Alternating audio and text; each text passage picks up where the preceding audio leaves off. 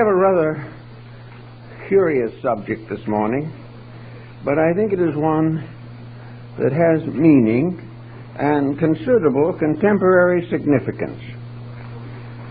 To study our heritage from the past is not simply a waste of time, because most of that heritage is still with us.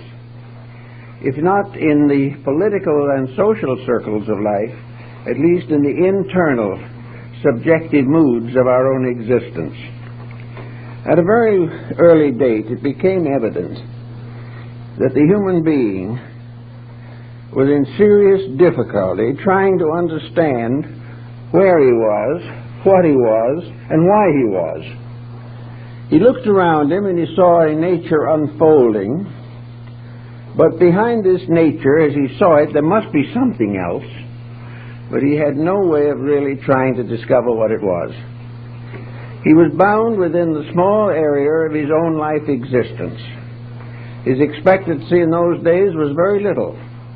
It is sometimes estimated that the average human being in those early cave periods, life was probably about 10 years, maybe a few more.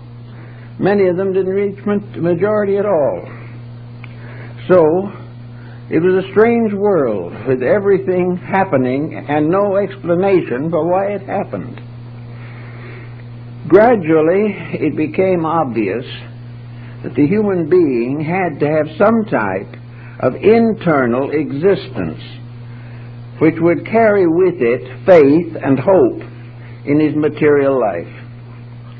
Gradually, we find the rise of various beliefs, probably some of the earliest sort of shamanistic, the belief in spirits and ghosts, all this type of thing. All these believings came not from a carefully studied or planned exploration of nature. They came from a desperation of an individual or group of individuals struggling desperately for hope, to escape from loneliness, to no longer be an isolated creature in an unknown world. The human being was very much like a castaway on a desert island. He had no resources available to him except what he could contrive with his own ingenuity. As time went on, there was inevitably a demand for some type of organized faith. Faith in realities that were not visible. But how was the primitive man going to analyze invisible realities? How is modern man going to analyze them?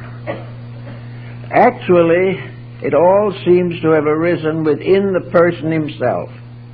The desperate need resulted in a kind of solution, a solution that was sufficient for the moment, and which it was always hoped would be improved and perfected in the course of time.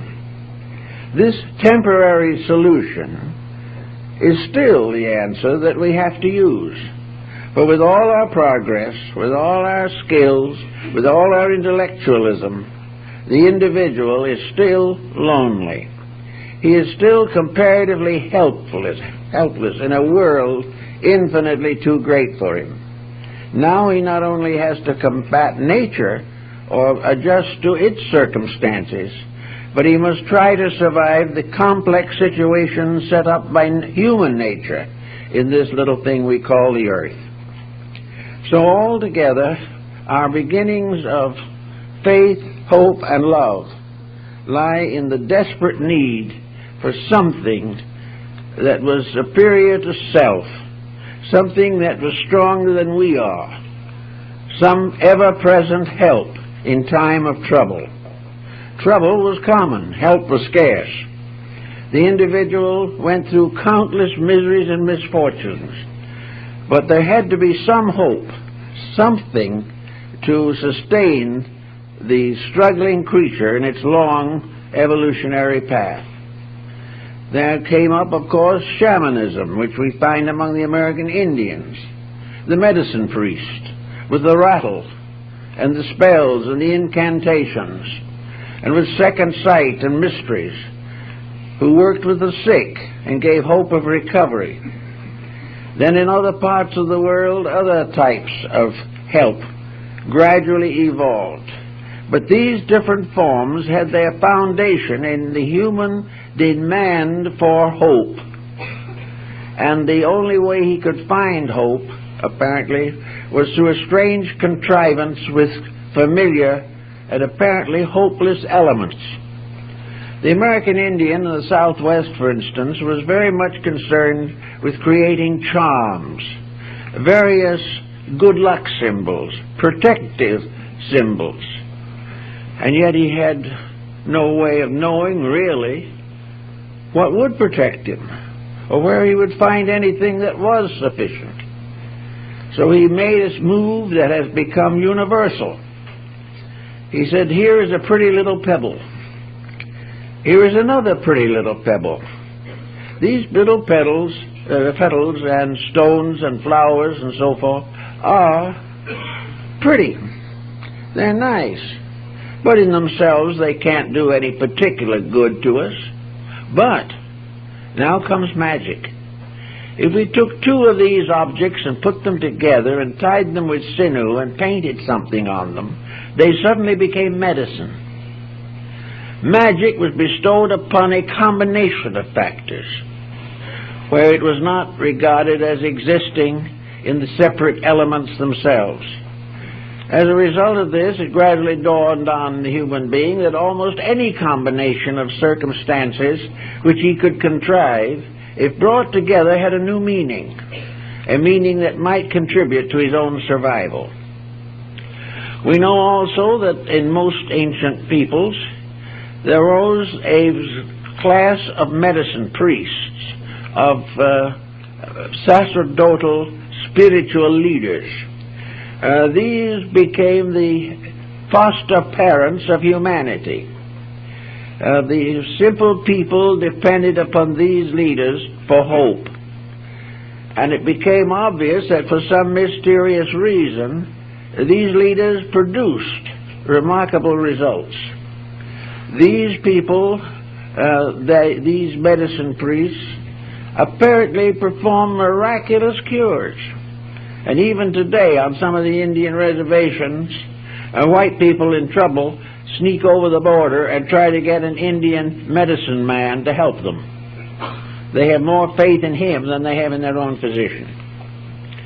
Now, these problems perhaps are well explained in the Bible, where we find the definite statement that faith has helped to make us whole.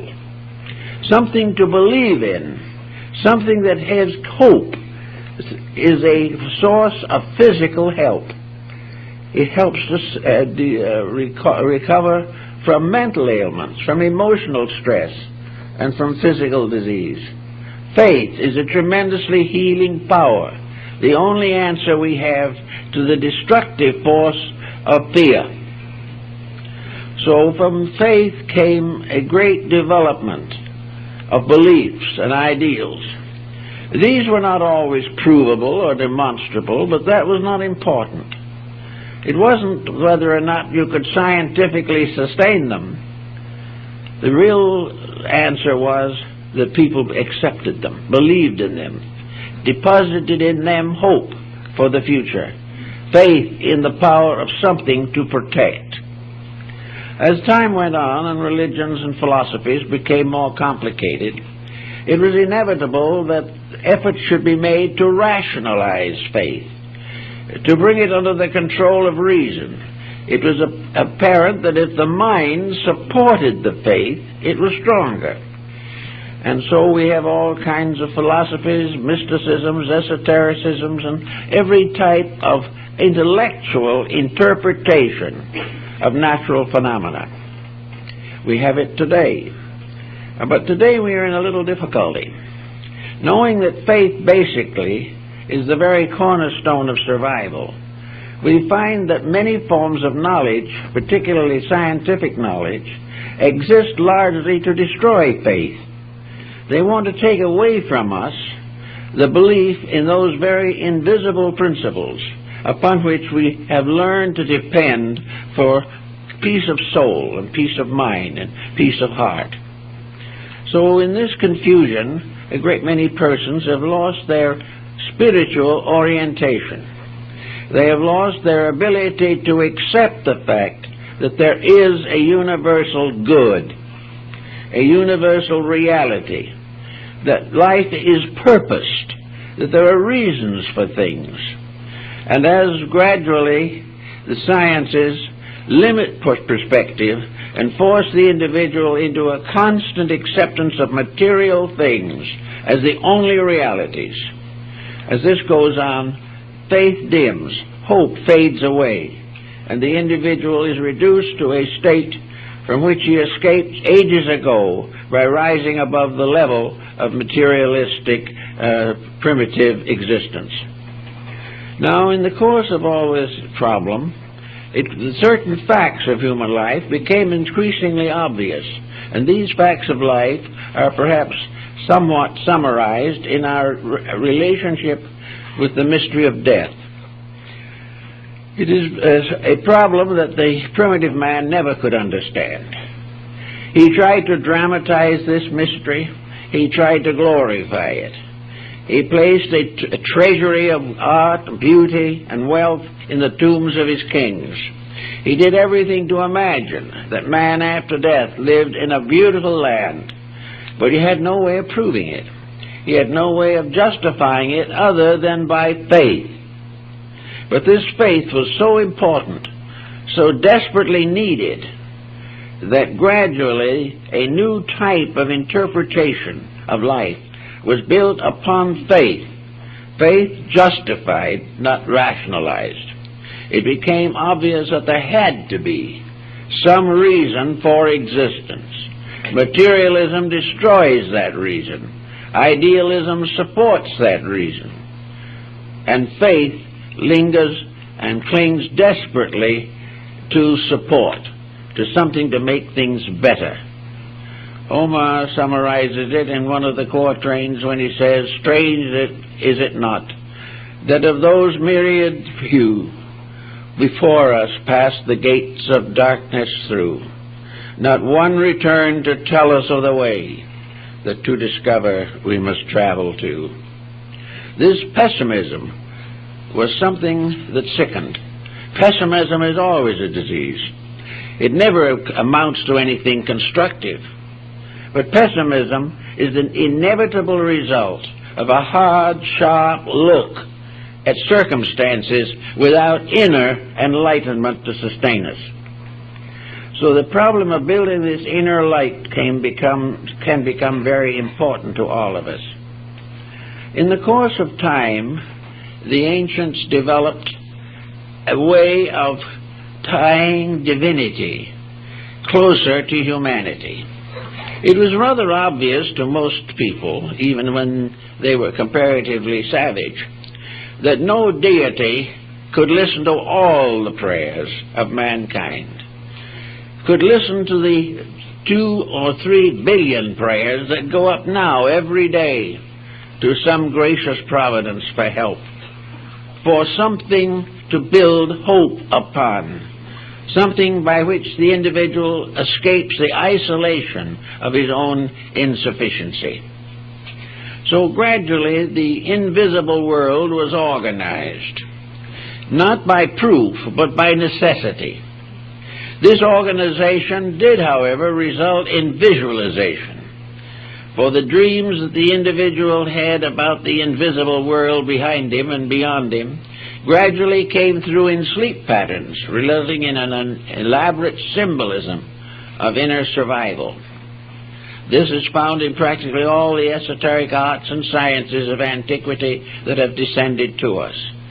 They have developed symbolisms of hope, symbolisms of survival, symbolisms of transformation, by which the suffering and ills of society can be transcended.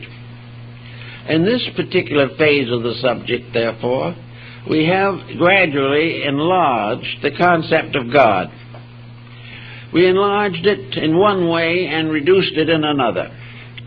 Certainly we do not have the thousands of deities that arose in Oriental religions. But we do have a realization that there has to be something between man and God besides space. That this space, this interval of quality between our state and the divine state simply cannot be a vacuum. That in some mysterious way the divine operates in the mortal existence. And in order to operate, it must have some instruments of operation.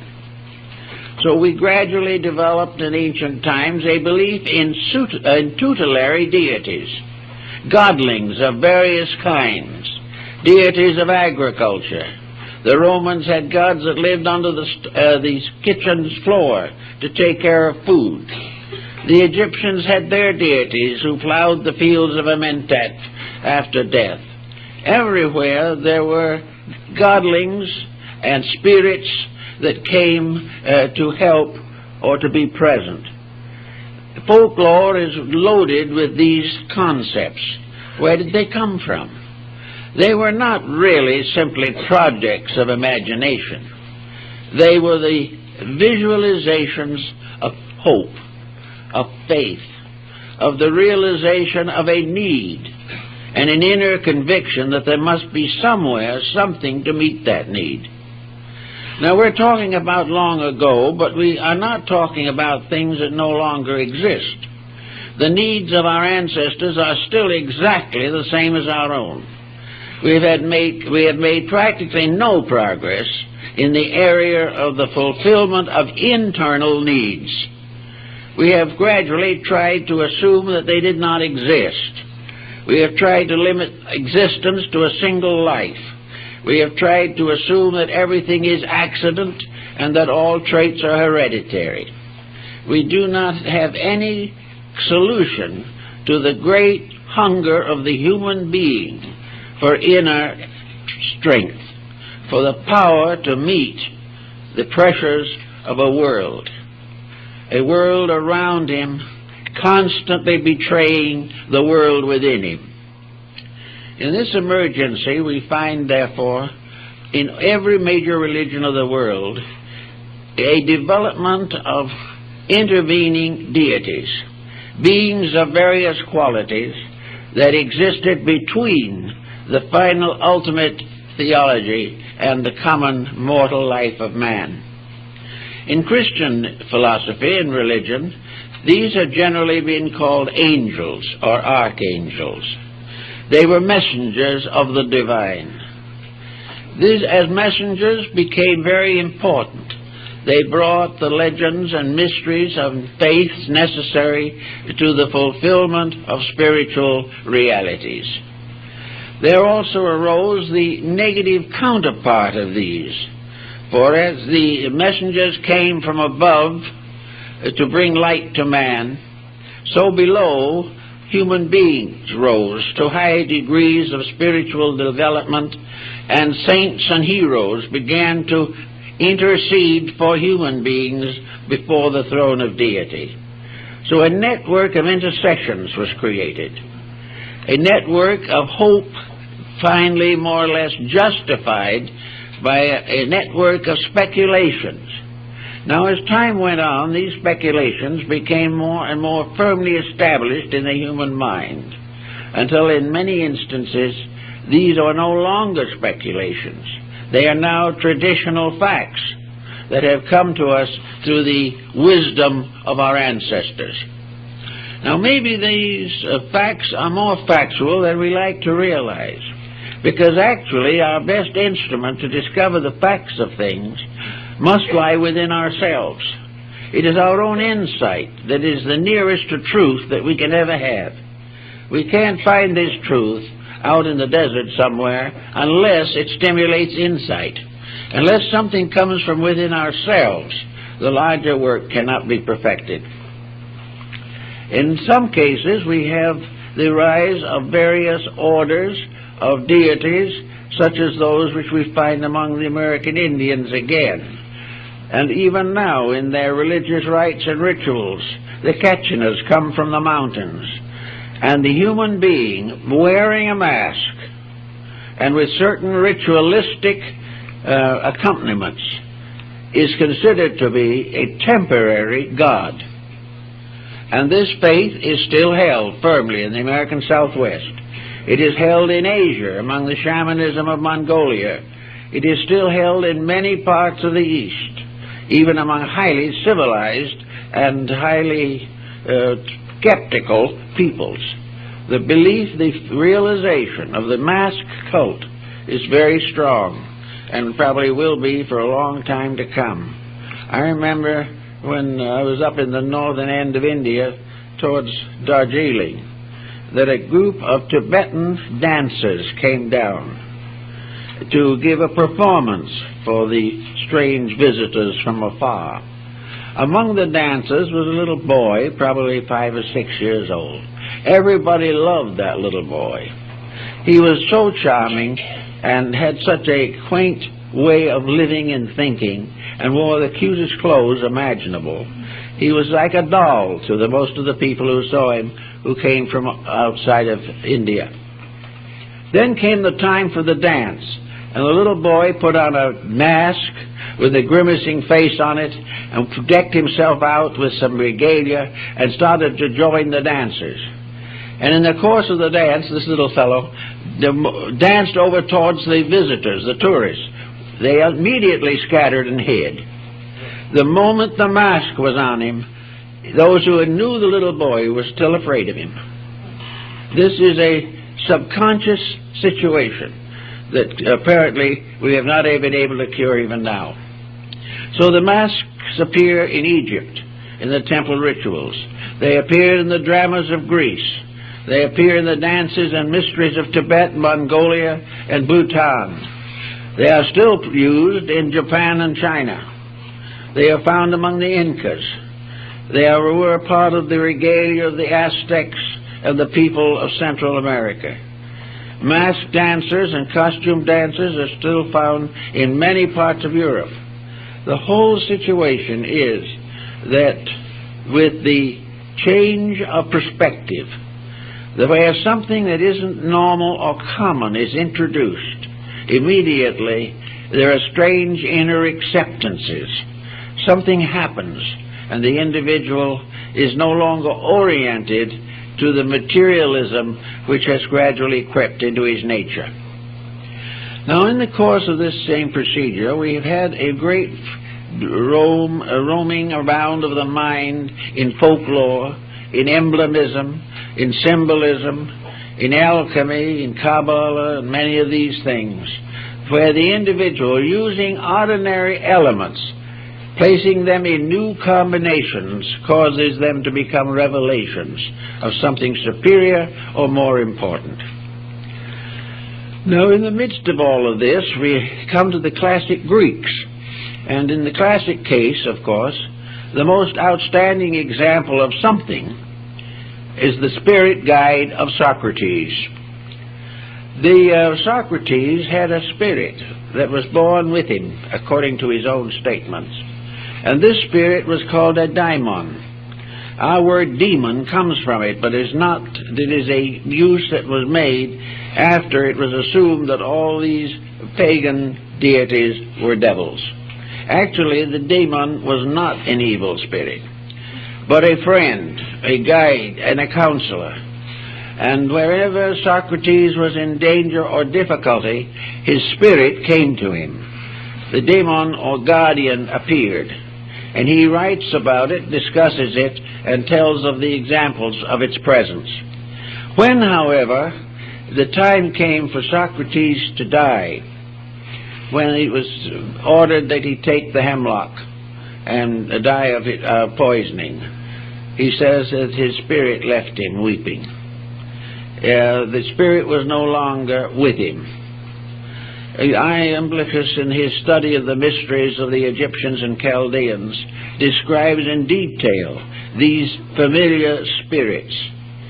And gradually we find more and more discussion of them, and Paracelsus, von Hohenheim, and many of the mystics of the Middle Ages recognized them. They were also recognized by the early church, that there was something that came along and sort of protected and helped and guided and became an invisible parent to a visible orphan, not necessarily because he lost his family, but because he was an orphan as far as his inner life was concerned.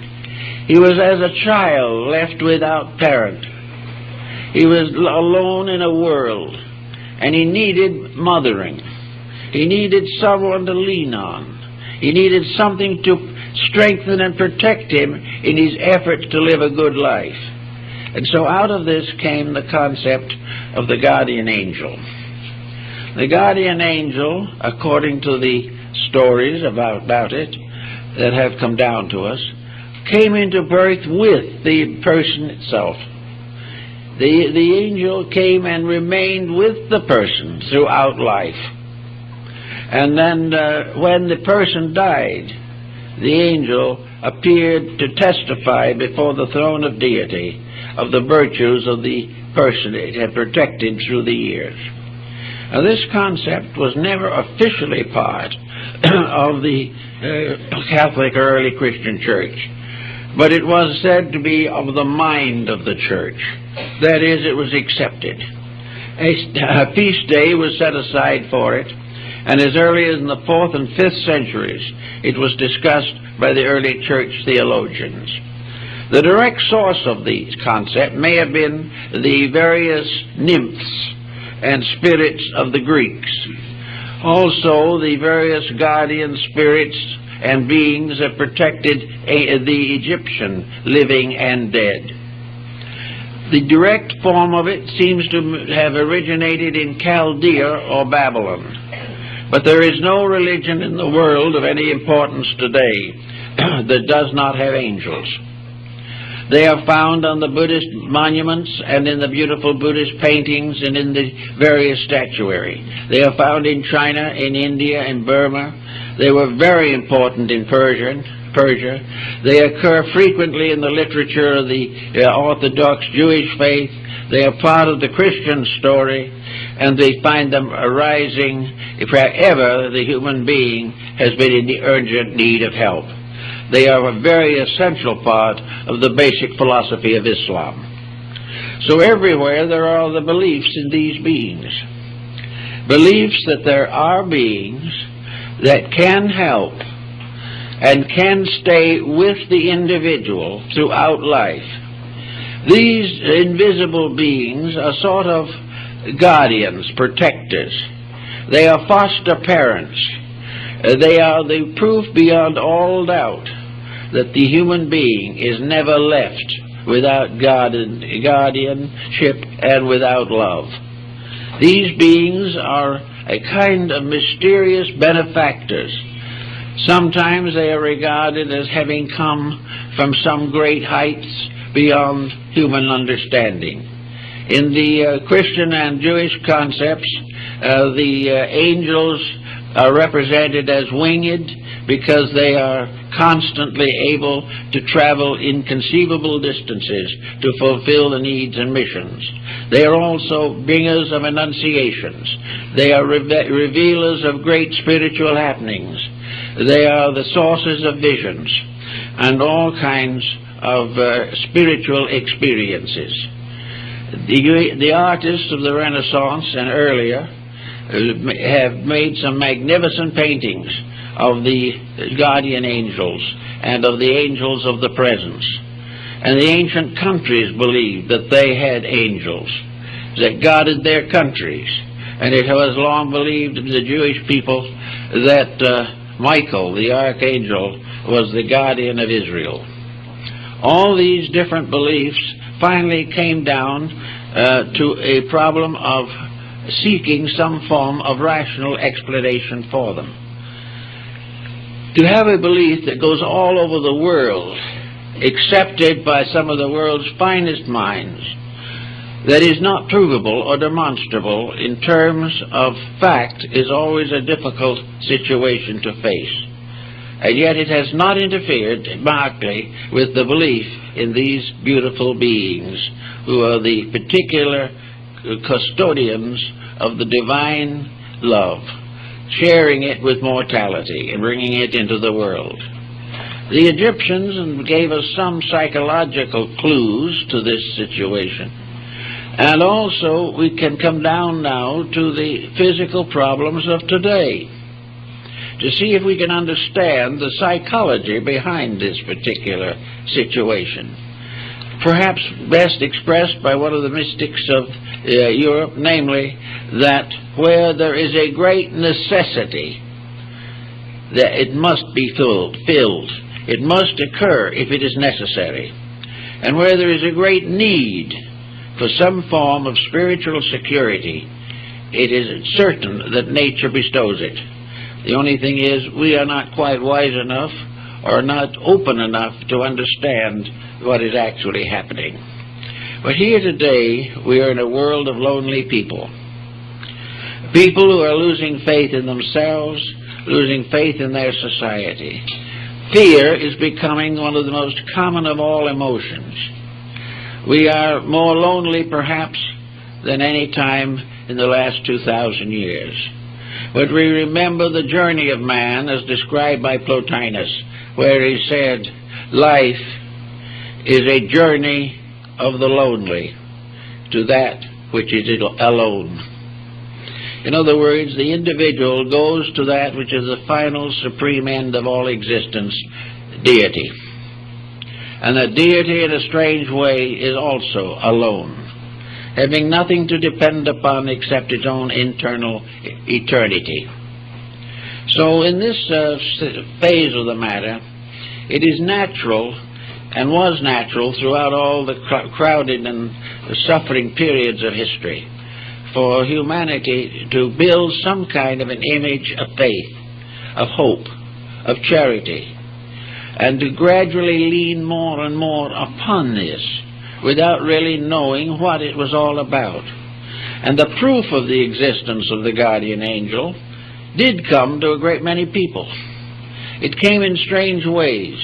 The fulfillment of prayer, the individual asking for help, depending only upon the help of the invisible, received that help. And as a result, it seemed inevitable that all this faith was real, that all these hopes and prayers and divine expectations were part of a divine plan and not a mirage arising in the human mind itself. Actually, of course, there is no doubt in the world that the great benefit of the belief in the guardian angel was the fact that it strengthened character, that it provided inducement for virtue, that it made it easier to understand, easier to bear burdens, and to realize that no matter what happens, or how often it happens, or where it happens, no one is ever alone. We are never less alone than when alone, according to one of the poets. So this fact that we are not alone perhaps changes the entire destiny of many individuals. They suddenly feel themselves to have a strength that is not their own, a strength that is supported by a divine edict, by a divine presence, by something like an invisible mother or father that walks with them, that stays with them all through life. This comes up also, of course, in our Buddhist Buddhism, where the pilgrim going on his journey of pilgrimage from one shrine to another wears a broad-brimmed straw or bamboo hat on which are the words that he walks with another, the another being the Buddha. So this another that is stronger than we are, and yet is with us, and is available to us night and day, anytime, anywhere, became the basis of a great deal of mystical experience. Mystical experience gradually bestowed upon this conviction dream and vision likenesses. Individuals saw these spirits. Paracelsus describes in detail all the nature spirits and the gnomes and the undines and the salamanders that ancients believed were the custodians of flowers and plants. The American Indian in the plains had his totems. He had an animal spirit that guided him. He had to go out and perform vigil and learn what animal was to protect him. And when he went in vigil and had a dream of an eagle, the eagle became his protector for the entire lifetime. And he prayed to it, and he recognized it, and he thought about it. And he knew that the strength of the eagle was his, as long as he kept the rules. Now this brings another interesting phase into the problem of the guardian angel. The effectiveness of this concept. This being that loved us would help always if we deserve it. Now this put a moral factor into the situation, which is perhaps a greater moral factor than any other that we have ever been able to conceive in the search for integrities.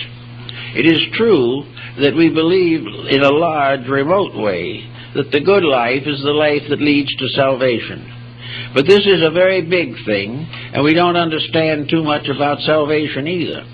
But what we do realize or feel is that if there is something that is taking care of us and loves us and will take care and protect us if we keep its laws, and this is all right in our own hearts, in our own houses, in our homes, everywhere where we go, there is an immediacy about it that seems to have a tremendous power of help.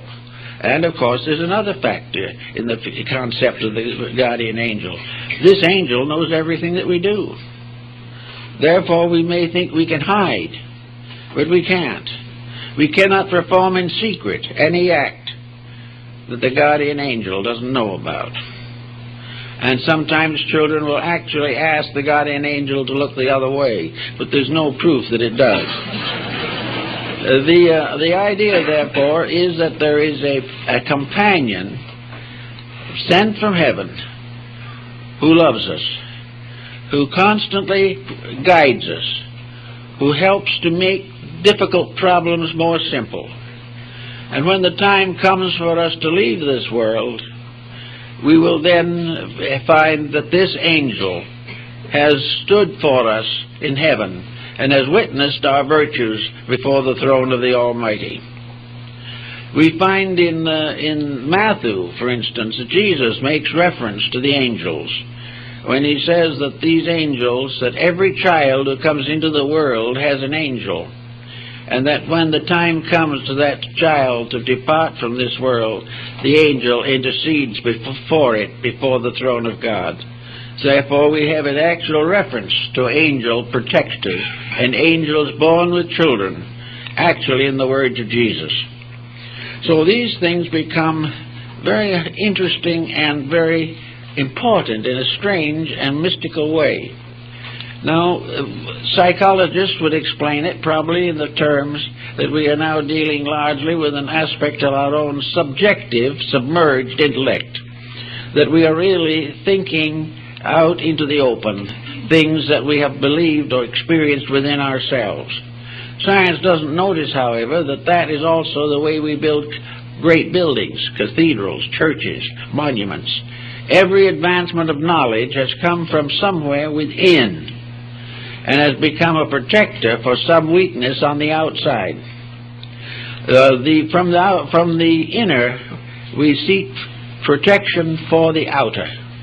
And we also seek from the inner means of glorifying the higher. These trends and so forth finally emerge in the story of this mysterious being. And the philosophy or science of it, as it appears in its most complete form, is that each person who comes into the world has an invisible spirit that comes with it. That this invisible spirit goes along through the years, guarding, guiding, and leading, taking on the responsibilities of parents when the child or person outgrows his physical parents. And if for some reason the physical parents are not available or not useful or not concerned, the guardian angel starts serving even at the time of birth itself. And it never leaves during life. and it remains to the very end and guides the individual into the world beyond. In a sense, the guardian angel becomes, therefore, also the angel of death, the power that leads the person into the other life and bestows peace upon it in transition if its moral character has been correct. Now, it wasn't long, however, before the concept of the guardian angel began to have other aspects. If this good spirit was always with us and was always working for us, why do we do so many naughty things? Why doesn't the guardian angel keep us in virtue all our lives? Well, this is a question that theology has never been able to solve in the problem of creation itself. For theology has always been confronted with the Christ and the Antichrist, with the good and the bad. And so in the doctrine of the guardian angel, it was assumed that actually there were two of these powers. One good, as the Greeks pointed out, that went with you to do all that was wonderful and beautiful, and one lurking that would take over if you were wicked and make life completely miserable for you. Now here we have the problem of Goethe's Faust and Mephistopheles, the spirit of evil or negation, which, however, was actually a spirit of retribution by which we ultimately learn to outgrow our own mistakes. But most medieval people, particularly in the periods when magic, sorcery, and demonology were prevalent, believed that there were two of these beings. The good spirit they called the guardian angel, and the bad spirit they called the guardian on the threshold. And the guardian on the threshold was a mysterious monstrosity which each individual had to rise above before he could pass to a better life beyond. In other words, this was more or less an embodiment of karma, the type of karma that the individual suffered from as a result of his own misdeeds. And the guardian on the threshold was in control or in command of the imperfect life if it was bad enough to deserve such punishment. And then it was the one that took over and took the life back into the material existence again and started the karmic cycle once more.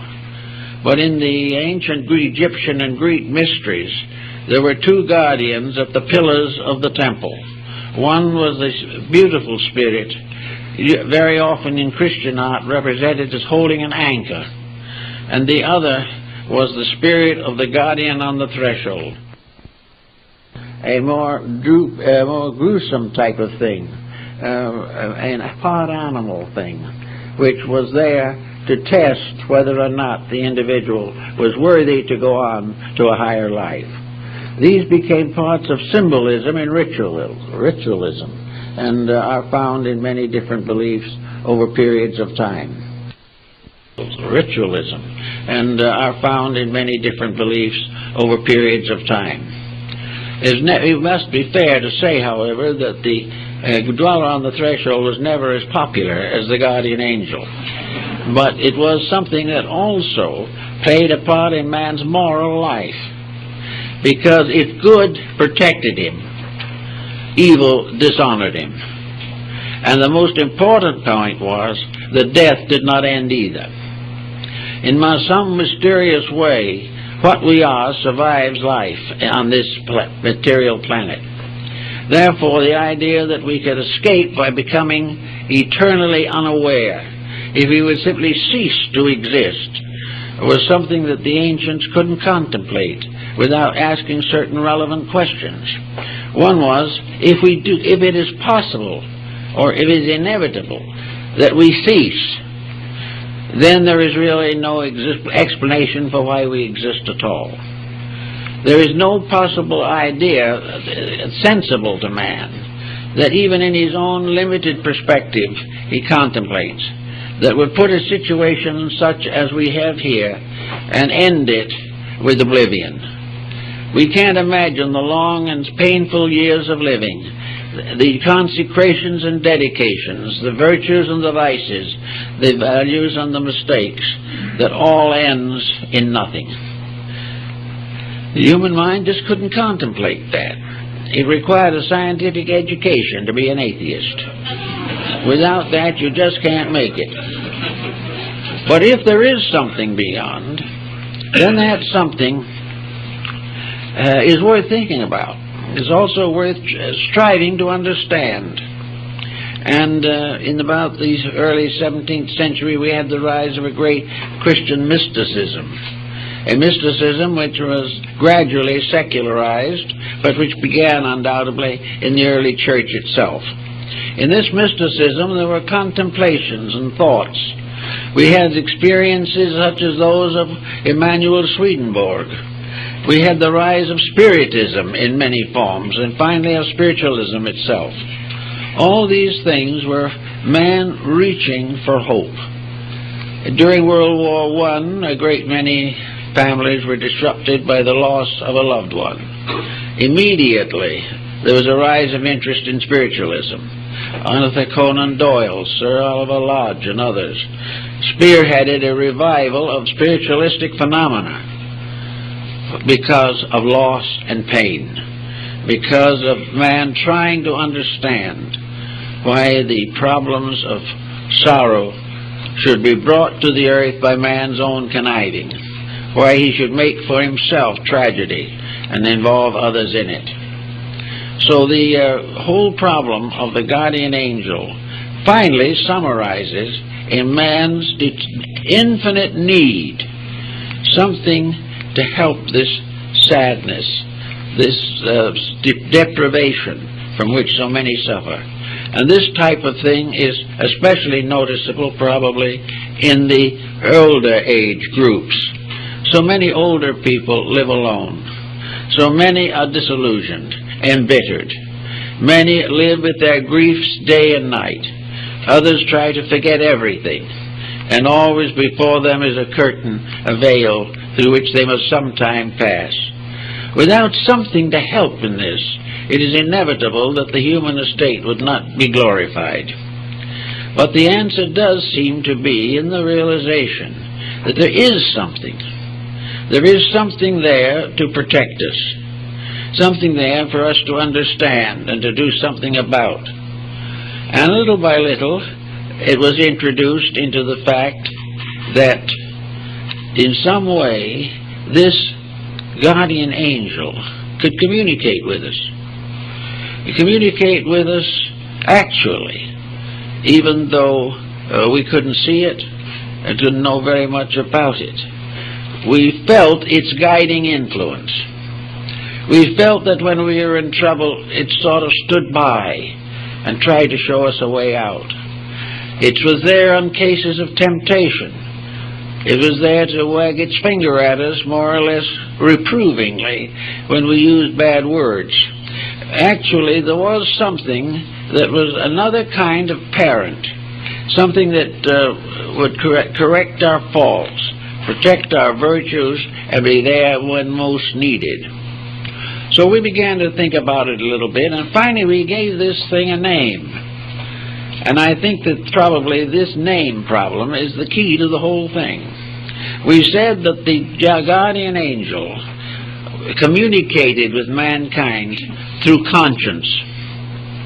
That some mysterious way, conscience was a being, an entity. And that entity was constantly there to help.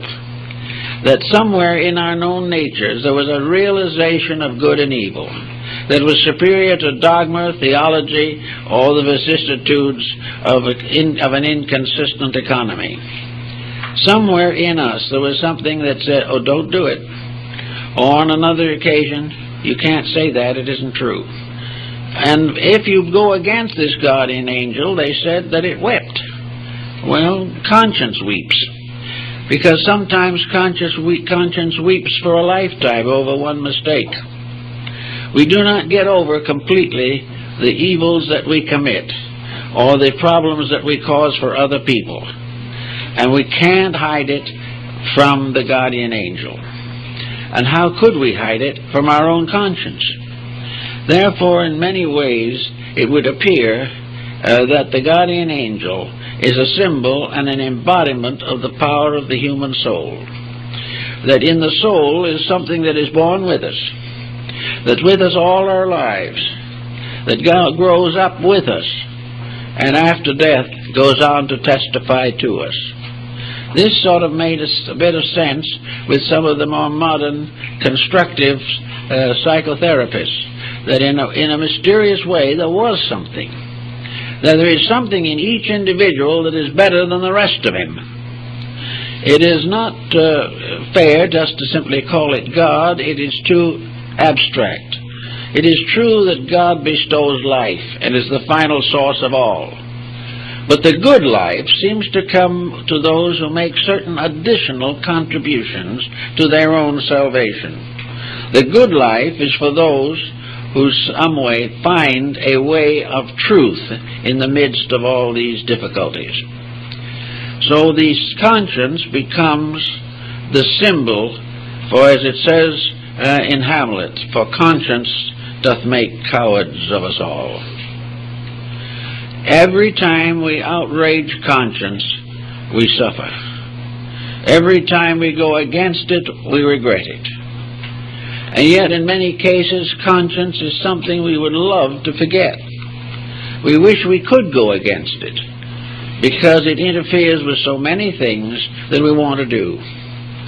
But what are the things that it interferes with?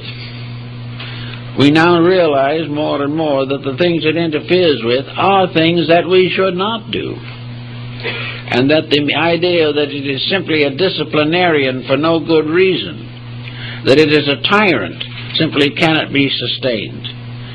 It is also true that conscience is forever growing in a mysterious way, or appears to be. Whether it is actually growing is not so certain. Perhaps it is manifesting itself a little more all the time. Because things that we might have done at one stage of life without feeling a bad conscience become the source of conscience regrets if we grow older and commit the same actions. And if in any way the conscience does get adversely used, then we realize that there is a support in society for conscience. That conscience is tied into our legal codes, into our ethics, our morality, and all of our human relationships. It is tied into our sacraments and the qualifications of faith. It is bestowed in the problems of baptism, and it is with us in the last moment of extreme unction. The conscience is right there. And if we do really believe that it is there, and is our power of right, and is our ever-present strength in time of trouble, then it becomes a very valuable and important part of ourselves. Also, there seems to be some relationship between conscience now and conscience in the past. We seem to be born into this world on different degrees of conscience levels. Some have a higher standard of what is right than others. Some have one virtue, some have another virtue. And in religion particularly, the education of these virtues can be largely sectarian. Some religions consider virtues other things that we and other faiths believe to be vices. So conscience is related intimately to our own needs, our own degrees of understanding, our own insights into values, and the immediate problems that we must face on our own social levels. So let us assume for a moment now that conscience has become, say, the voice of the guardian angel. And it certainly can well be considered as such, because we know that these impulses arise. And we realize socially and otherwise that when we go against them, there is trouble. Now, if we go against them, this other little problem of the guardian on the threshold will come into focus. Once we begin to deceive or corrupt our integrities, it becomes easier and easier. And false guidance comes to us. A false guidance which is largely the result of the pressure from the outside. so that we divide between the guardian angel and the guardian on the threshold in this way, that one, the guardian angel, represents the descent of spiritual grace. The other, the guardian on the threshold, is a false concept or false standard of integrity that is built upon the contamination by worldliness. So one is a contamination and the other is a regeneration. The contamination part becomes more and more common, but as we watch around us we see that it is always a spirit of decline. It is always something that is destroying rather than helping. We realize how war destroys, how crime destroys, how degeneracy destroys. And we know that the appetites to these things do not originate in God, nor do they originate in the good angel or the guardian angel. They are the testimonies of the external sensory perceptions in cases where the individual has never learned to control himself. They represent the pressures of the animal instincts which still lurk within the human constitution. So it all sums up now to one general conclusion, that at least in part the guardian angel is a symbol of the human soul. The soul itself is that power of good which determines our integrities, which guides us and leads us through the issues of life. The soul is something that we can all depend upon. We can depend upon it for all of the strength that is necessary to face the problems of the day. We are never without proper guidance. We are never without the ability to find the way to do things. Now the Egyptian has a little classification here that was rather intriguing. That in a sense that the human soul is really sevenfold. And the mortal dweller on the threshold is also sevenfold. In other words, the Egyptians believed that man himself had 7 souls. And that after death, 6 of these souls gradually die. But the 7th soul is eternal and goes on to the next embodiment, is reborn, and continues to be the reborn guardian soul in the new life. These 7 souls of good represent the 7 cardinal virtues of the church. They represent the 7 integrities that are regarded as the basis of acceptability in the sight of God. Each of these has its own areas, and it becomes obvious that in the course of evolution, some of these virtues either no longer are effective or are transformed in some way. The lower virtues that belong to the physical life, of course, are the ones that die first, because we do not take them so far into the other life. We do not go against them, but we no longer need them. And finally, the radiance of the great soul principle itself absorbs the 7 degrees of its own nature and becomes a shining mystery, a spiritual planetarium in which the 7 stars of the ancients shine in the structure of the human soul. The soul, therefore, has its controls, its divisions, its subdivisions. And in some instances, the ancients believed that there were several guardian angels assigned to each person for various reasons. For example, supposing this person had decided to become a priest, the guardian angel would be therefore able to select a priestly guardian for that life. Another one wished to be an artist, and in addition to the natal daemon, as it was called, there was a special angel appointed to perfect beauty in the life of that person. All beautiful and good things come from beings and not from circumstances or incidents. That which is, as one ancient said, that which is great enough and strong enough to bring a man to his knees in the presence of a great painting is not dead, it is alive. Beauty is a living thing. Beauty is a part of the soul.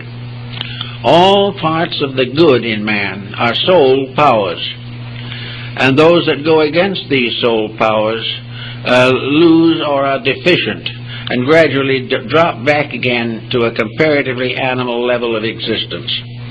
The soul, therefore, is the substance of the good, the beautiful, and the aspiring. As we have said on some occasions before, when Stradivarius was asked how he happened to make violins, he replied, God made Antonio to make violins. And in this concept of the guardian soul, when the soul comes into life, it is supposed to have the power to select within a certain range what it will do with life after it gets here. It chooses its own career and faces the problems before they occur. And if he decides, like Stradivarius, to make violins, a great artist, a great musical muse, a great musical sibyl will come with him to guide him through his years. Not only because of his need, but this is a service performed by the guardian angels, because in their coming and helping the individual to fulfill his own greatness or his own needs, they are also contributing to the glory of the world and all that is necessary for the perfection of human endeavor.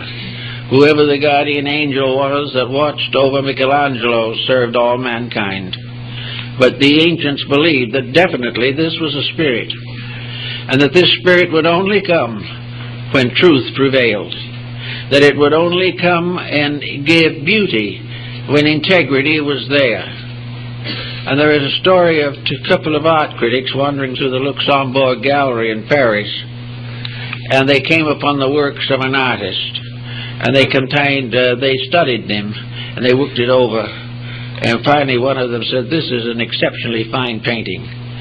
And the other one said, "Yes, it is his greatest work, because he was in love when he did it." And this was again the angel, because if the love was sincere and pure, the angel was there to help. So all through the integrities of things are the stories of the guardian angels. And I think it might be very wonderful if somewhere along the line someone would take this concept and write something about it into a small child's book, a book for little children, a book of fairy tales, but tales in which the fairies are the powers of the human soul, in which the child is given an idea that the love in it, the love that may make it love a doll, is also part of a great love principle that exists in nature, and that this principle, like all others, is alive. It is not simply something that comes out of nothing. It is one of the divine births of God, for it is said in the ancient Kabbalah and in other works that when God formed all things in his own likeness, he formed many things in his likeness that are invisible, because those parts of himself are invisible. But that everything in the world, whether it is visible or invisible, has conscience, has laws, has principles. Sometimes these principles are revealed only by the stratifications of a tree or the fission of a gem. Sometimes they are in the mother love of the tiger for its cubs. Whatever it is, but it is part of a universal process that overshadows the physical concerns of life. Now, at this season of the year, we are coming towards a season especially sacred to over 1 billion human beings. This season is one in which the concept of the guardian angel may be most interesting, for nearly always the Annunciation was represented as bestowed or communicated by the angel Gabriel. Actually, the vision of what was to come, the divine message, comes to us not from the outside, but through the inner part of our own nature. And the soul is definitely the link between the invisible causes of things and their visible consequences. The soul, if studied scientifically, may be a problem in vibration. The vibrations of things tell their virtues and their vices. Therefore, if a negative emotion or attitude arises, damage is done in the magnetic fields of the human body. We are all living on vibration in one form or another. We may call it energy, we may call it vitality, but actually vibration is the source of our lives. It maintains everything that can possibly happen, and its rates change as we change. Vibration changes with every thought that comes into the mind. The study of the magnetic fields of bodies proves conclusively that the moment an individual becomes selfish, the light around him changes, and one who can see that light knows the selfishness has moved in. Now, selfishness, of course, is toxic. All negative vibrations are toxic. Everything that we shouldn't do and we insist on doing is a damage to the whole composite nature with which we were endowed. Everywhere, however, where a noble or beautiful thought is fulfilled, the vibration clears, the lights brighten, the soft glows continue, and in a strange way every cell in the human being feels better. It is better because the magnetic field is wrapping it in light and not in darkness. So it is the right of every creature and every being to improve for the sake of its own peace of mind, its own health, its own success in life. And the vibrations of the guardian angel can reach out into our physical existence also. The guardian angels makes us better to live with, kinder in our works. They give us more patience, understanding. They have visions of better things than we would normally contemplate. And all through the years of life, if we follow the footsteps of this spirit guide, so to say, we will achieve a great deal more. The guardian angel, of course, is not a deceased relative. It is not a spiritualistic phenomenon. It is not something that simply carries on from the other side, a continuance of this material life. This is another type of spiritism entirely. The guardian angel is part of the causal nature of existence. It is part of the infinite plan in which we live. And so if we can, on these occasions, understand this, it may help us to also appreciate more completely the wonderful season of Christmas in which we are now coming. A Christmas which is being blurred and damaged because we are not listening to the voices of conscience. We are not really trying to do what the guardian angel would have us do.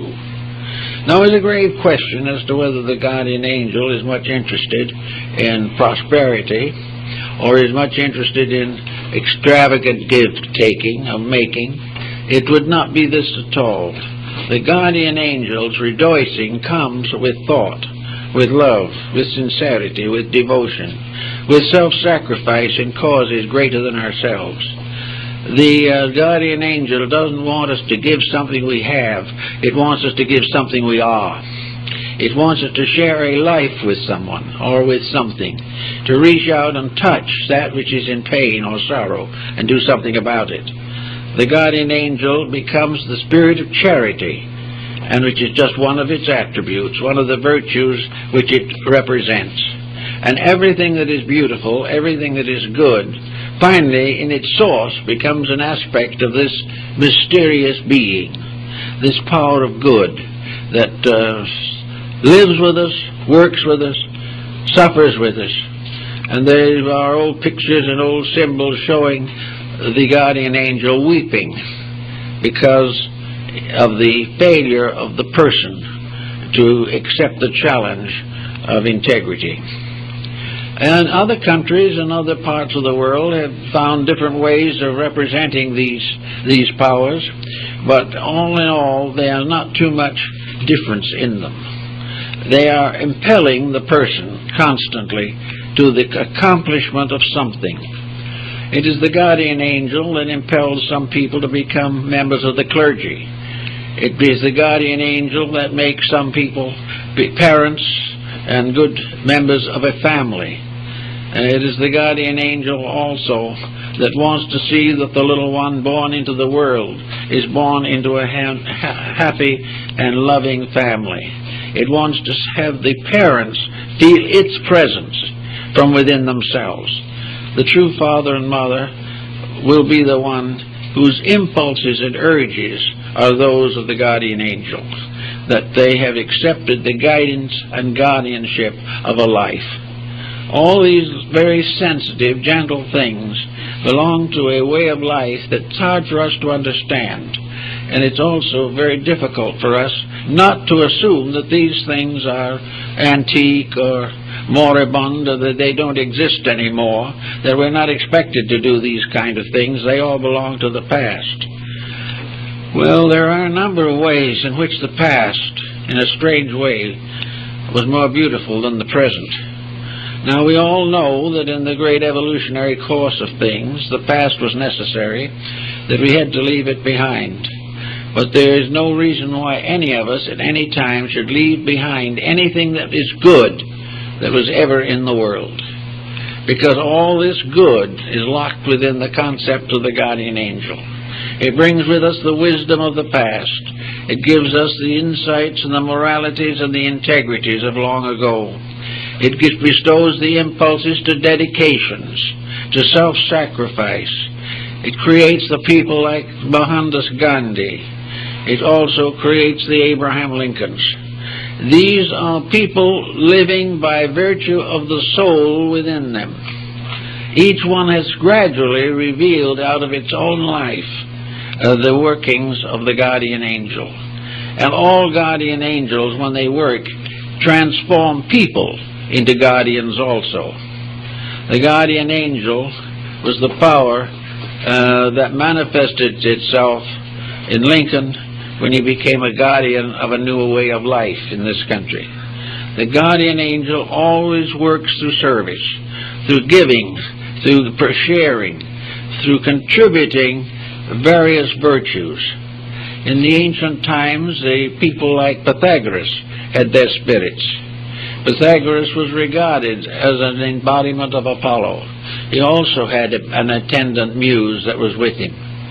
Each of these people, according to legends, were guided by mysterious beings that accompanied them. It was a muse, or it was maybe a guardian angel, that appeared to the Emperor Julian and told him to take the purple. He only reigned for less than 2 years, but the angel told him that was his duty. Others have probably inspired men like Luther to retire into banishment and spend his life translating the Bible. But wherever there is a labor to be done, it is the progress of the soul in man that makes that labor possible. Growth comes from the soul, not from the mind or the body. And the growth that comes from the soul has always been regarded as the blessing of the guardian angel. So each person in his own way may have this wonderful being working for him and with him and by him in all of the works of life.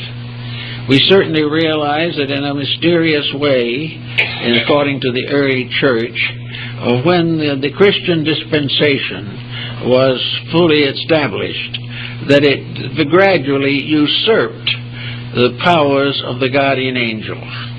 And one of the early church fathers said that the guardian angel of the whole world is now the Spirit of Jesus Christ. That the guardian angels have all given their authority to him.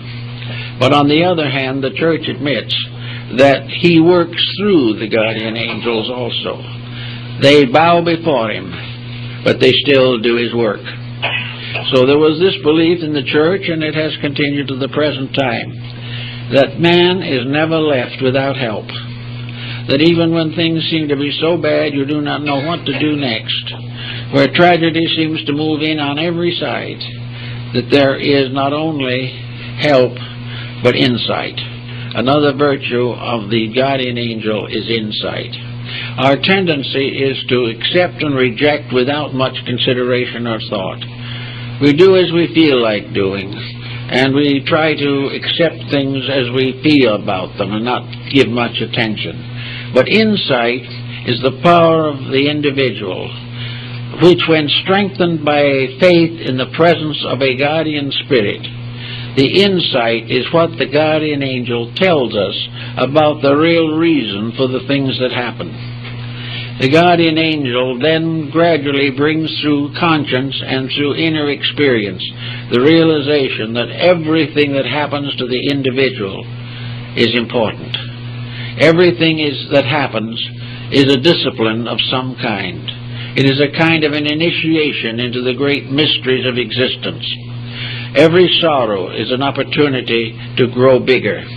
Every loss is a gain of some kind. Everything we have is a challenge for use.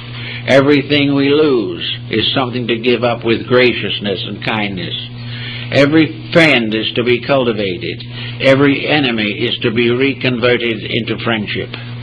There is nothing negative to be left unchanged, nothing that is positive to be overlooked. This becomes perhaps the greatest of all Christian disciplines. It becomes perhaps the fulfillment of the whole story that we recognize in the life of Christ.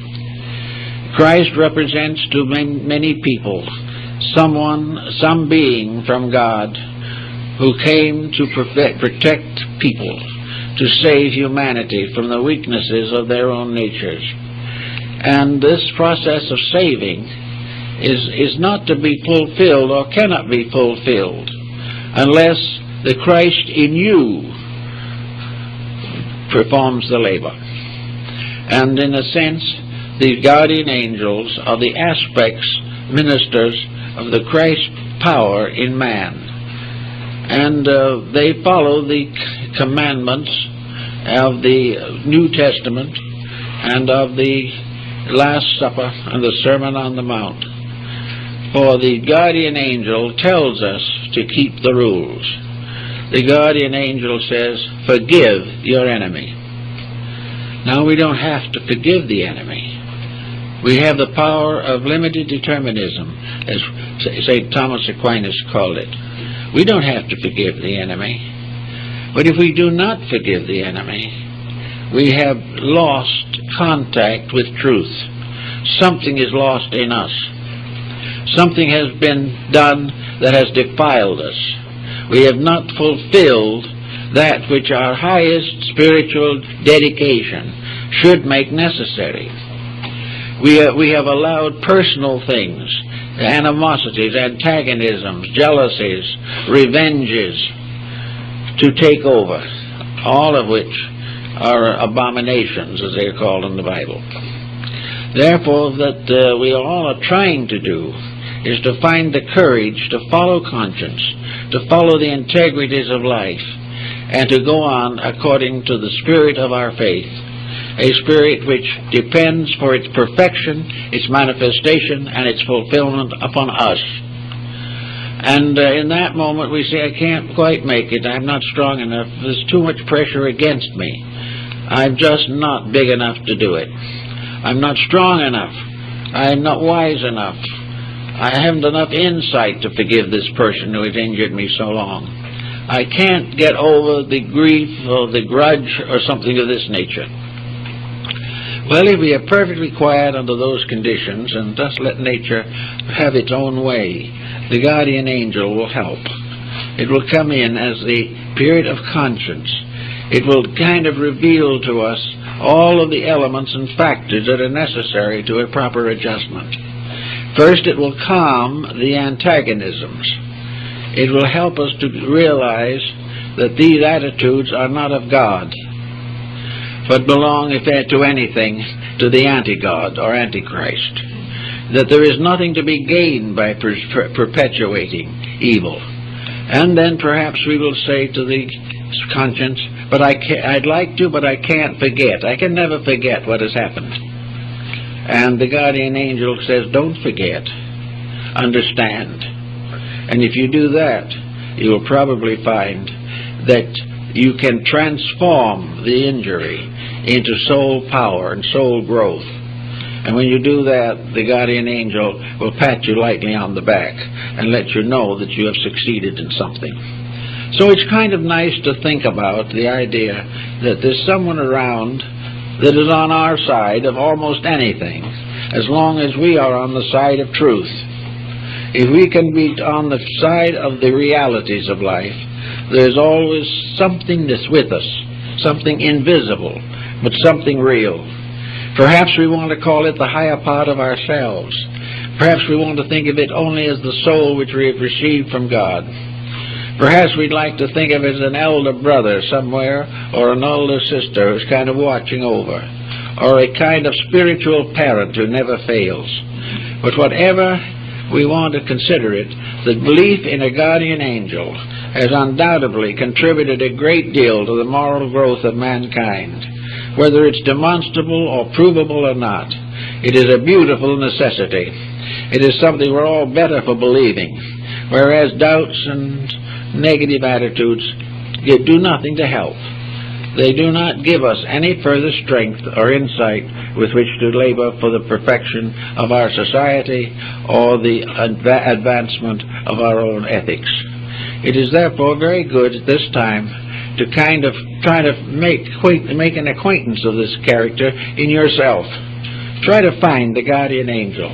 All you have to do to find it is to be quiet for a moment and think a beautiful thought, and it's there.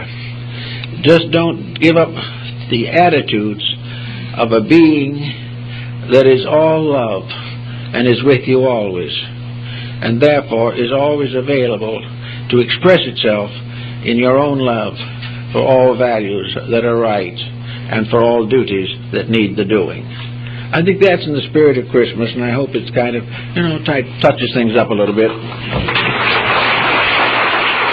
Reservations, white people in trouble sneak over the border and try to get an Indian medicine man to help them.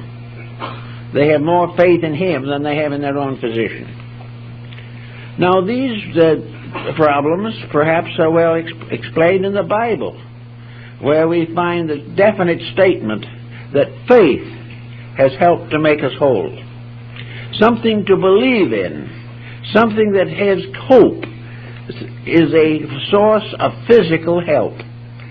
It helps us recover from mental ailments, from emotional stress, and from physical disease. Faith is a tremendously healing power, the only answer we have to the destructive force of fear. So from faith came a great development of beliefs and ideals. These were not always provable or demonstrable, but that was not important.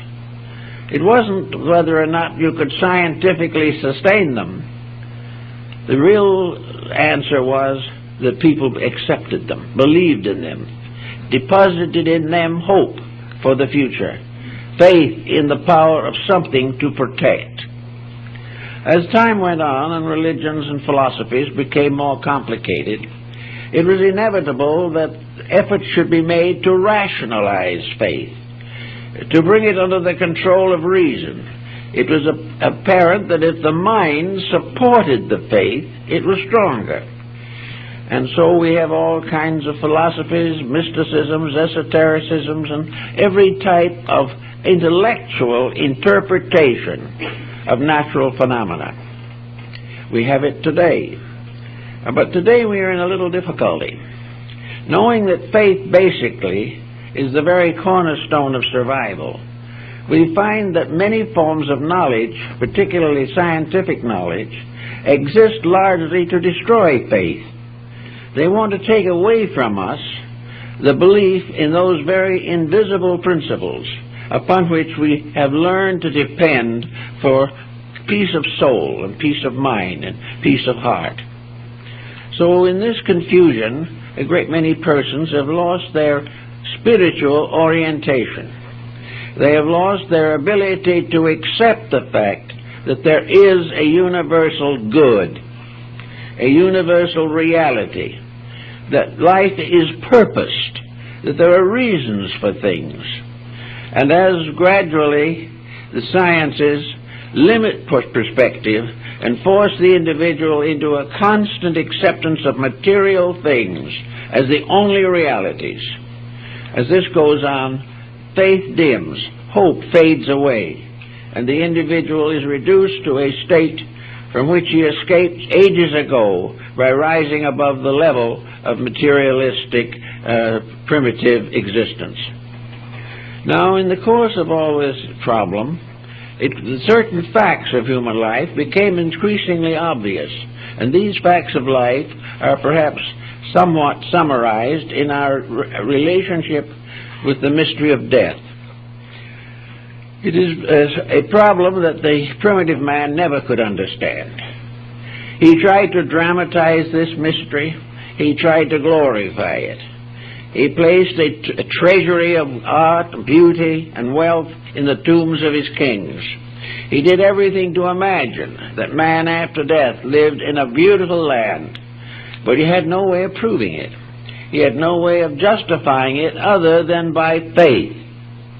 But this faith was so important, so desperately needed, that gradually a new type of interpretation of life was built upon faith. Faith justified, not rationalized.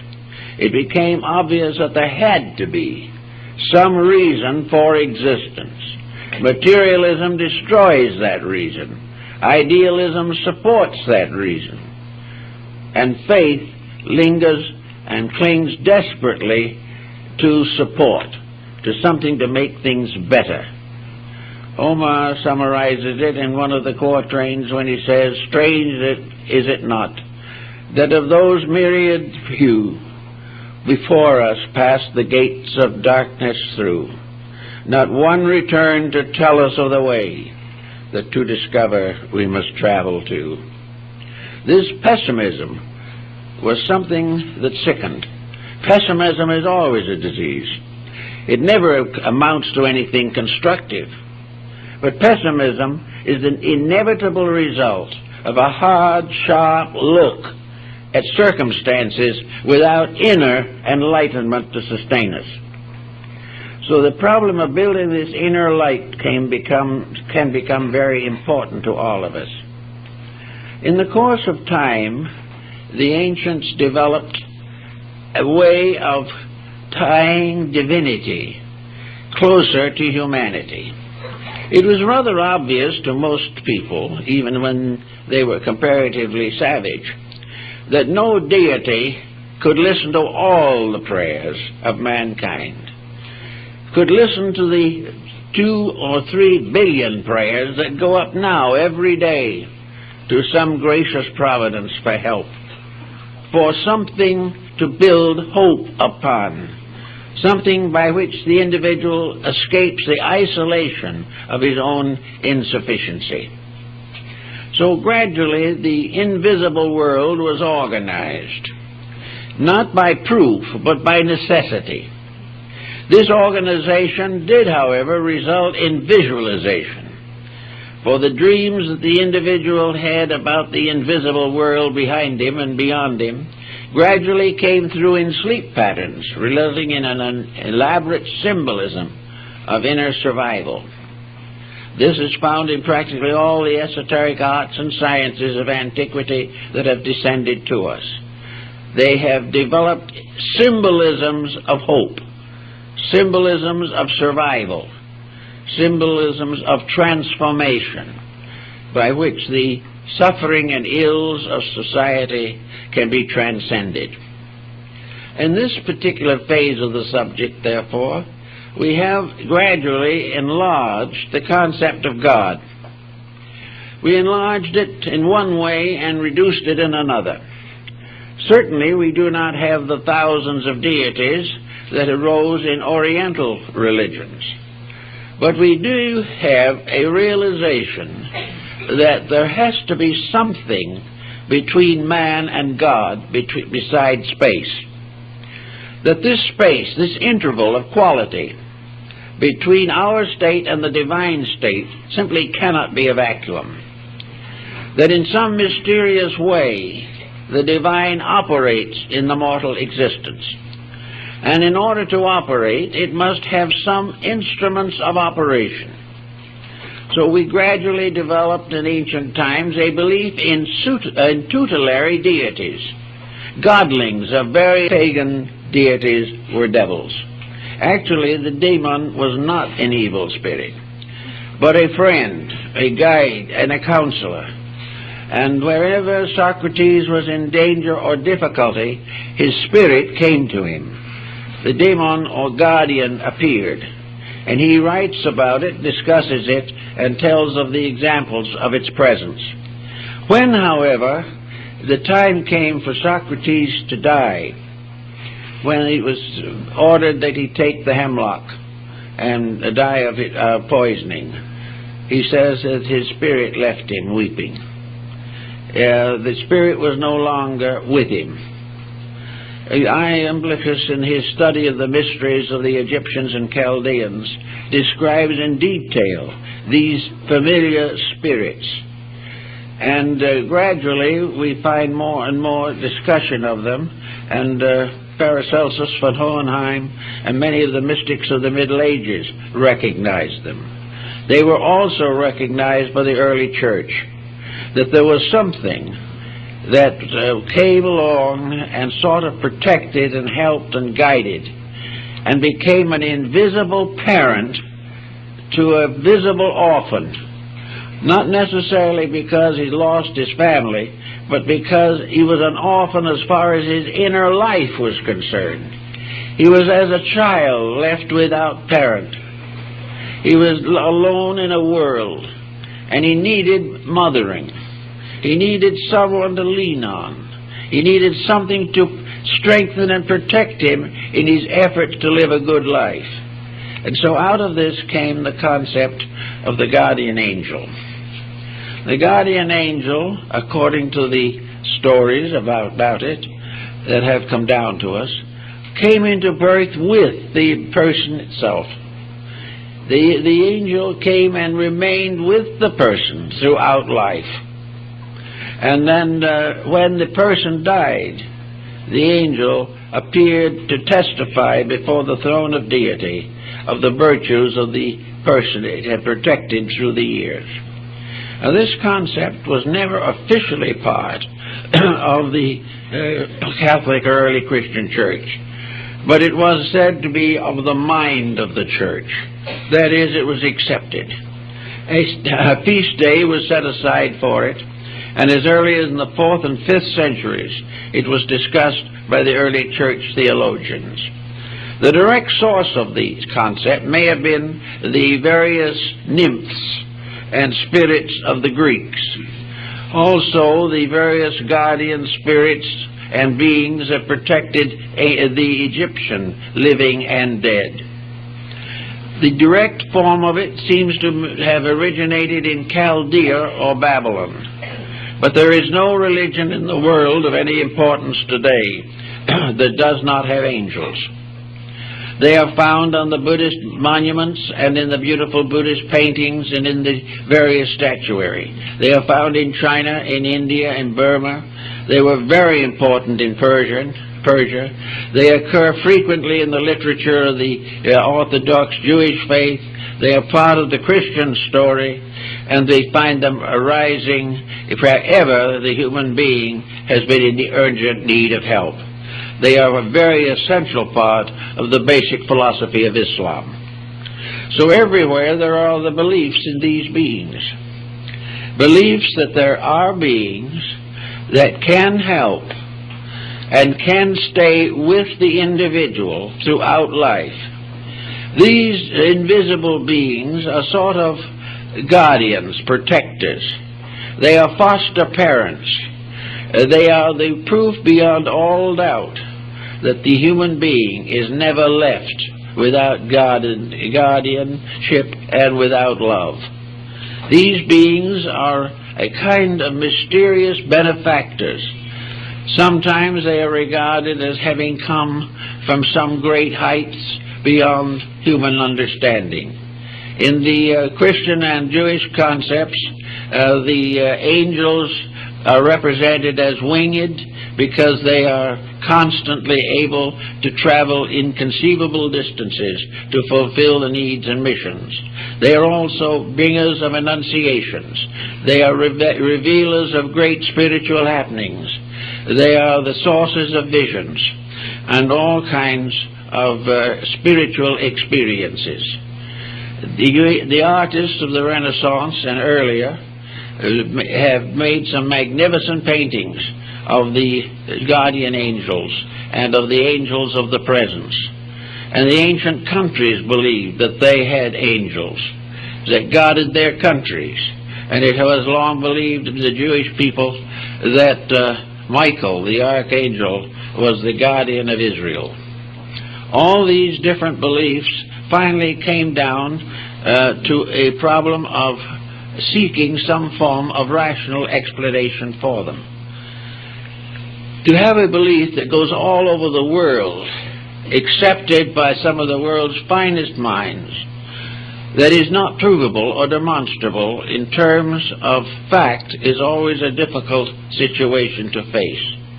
And yet it has not interfered markedly with the belief in these beautiful beings who are the particular custodians of the divine love, sharing it with mortality and bringing it into the world.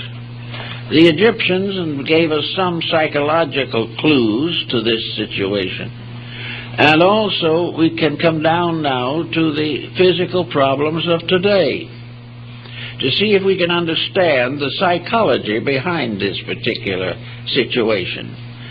Perhaps best expressed by one of the mystics of Europe, namely that where there is a great necessity, that it must be filled.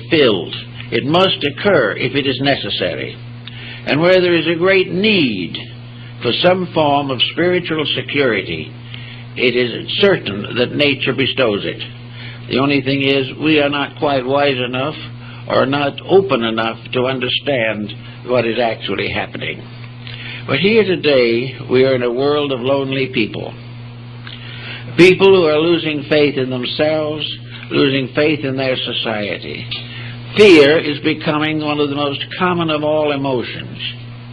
We are more lonely perhaps than any time in the last 2,000 years. But we remember the journey of man as described by Plotinus, where he said, life is a journey of the lonely to that which is alone. In other words, the individual goes to that which is the final supreme end of all existence, deity. And that deity in a strange way is also alone, having nothing to depend upon except its own internal eternity. So in this phase of the matter, it is natural and was natural his kinds. Deities of agriculture. The Romans had gods that lived under the kitchen's floor to take care of food. The Egyptians had their deities who plowed the fields of Amentet after death. Everywhere there were godlings and spirits that came to help or to be present. Folklore is loaded with these concepts. Where did they come from? They were not really simply projects of imagination. They were the visualizations of hope, of faith, of the realization of a need, and an inner conviction that there must be somewhere something to meet that need. Now we're talking about long ago, but we are not talking about things that no longer exist. The needs of our ancestors are still exactly the same as our own. We have made practically no progress in the area of the fulfillment of internal needs. We have gradually tried to assume that they did not exist. We have tried to limit existence to a single life. We have tried to assume that everything is accident and that all traits are hereditary. We do not have any solution to the great hunger of the human being for inner strength, for the power to meet the pressures of a world around him constantly betraying the world within him. In this emergency, we find, therefore, in every major religion of the world, a development of intervening deities, beings of various qualities that existed between the final ultimate theology and the common mortal life of man. In Christian philosophy and religion, these have generally been called angels or archangels. They were messengers of the divine. These, as messengers, became very important. They brought the legends and mysteries of faiths necessary to the fulfillment of spiritual realities. There also arose the negative counterpart of these. For as the messengers came from above to bring light to man, so below human beings rose to high degrees of spiritual development, and saints and heroes began to intercede for human beings before the throne of deity. So a network of intercessions was created, a network of hope finally more or less justified by a network of speculations. Now, as time went on, these speculations became more and more firmly established in the human mind, until in many instances these are no longer speculations. They are now traditional facts that have come to us through the wisdom of our ancestors. Now, maybe these facts are more factual than we like to realize, because actually our best instrument to discover the facts of things must lie within ourselves. It is our own insight that is the nearest to truth that we can ever have. We can't find this truth out in the desert somewhere unless it stimulates insight. Unless something comes from within ourselves, the larger work cannot be perfected. In some cases, we have the rise of various orders of deities, such as those which we find among the American Indians again. And even now, in their religious rites and rituals, the Ketchinas come from the mountains, and the human being wearing a mask and with certain ritualistic accompaniments is considered to be a temporary god. And this faith is still held firmly in the American Southwest. It is held in Asia among the shamanism of Mongolia. It is still held in many parts of the East, even among highly civilized and highly skeptical peoples. The belief, the realization of the mask cult is very strong, and probably will be for a long time to come. I remember when I was up in the northern end of India towards Darjeeling, that a group of Tibetan dancers came down to give a performance for the strange visitors from afar. Among the dancers was a little boy, probably 5 or 6 years old. Everybody loved that little boy. He was so charming and had such a quaint way of living and thinking, and wore the cutest clothes imaginable. He was like a doll to the most of the people who saw him, who came from outside of India. Then came the time for the dance, and the little boy put on a mask with a grimacing face on it and decked himself out with some regalia and started to join the dancers. And in the course of the dance, this little fellow danced over towards the visitors, the tourists. They immediately scattered and hid. The moment the mask was on him, those who knew the little boy were still afraid of him. This is a subconscious situation that apparently we have not been able to cure even now. So the masks appear in Egypt, in the temple rituals. They appear in the dramas of Greece. They appear in the dances and mysteries of Tibet, Mongolia, and Bhutan. They are still used in Japan and China. They are found among the Incas. They were part of the regalia of the Aztecs and the people of Central America. Masked dancers and costume dancers are still found in many parts of Europe. The whole situation is that with the change of perspective, where something that isn't normal or common is introduced, immediately there are strange inner acceptances. Something happens, and the individual is no longer oriented to the materialism which has gradually crept into his nature.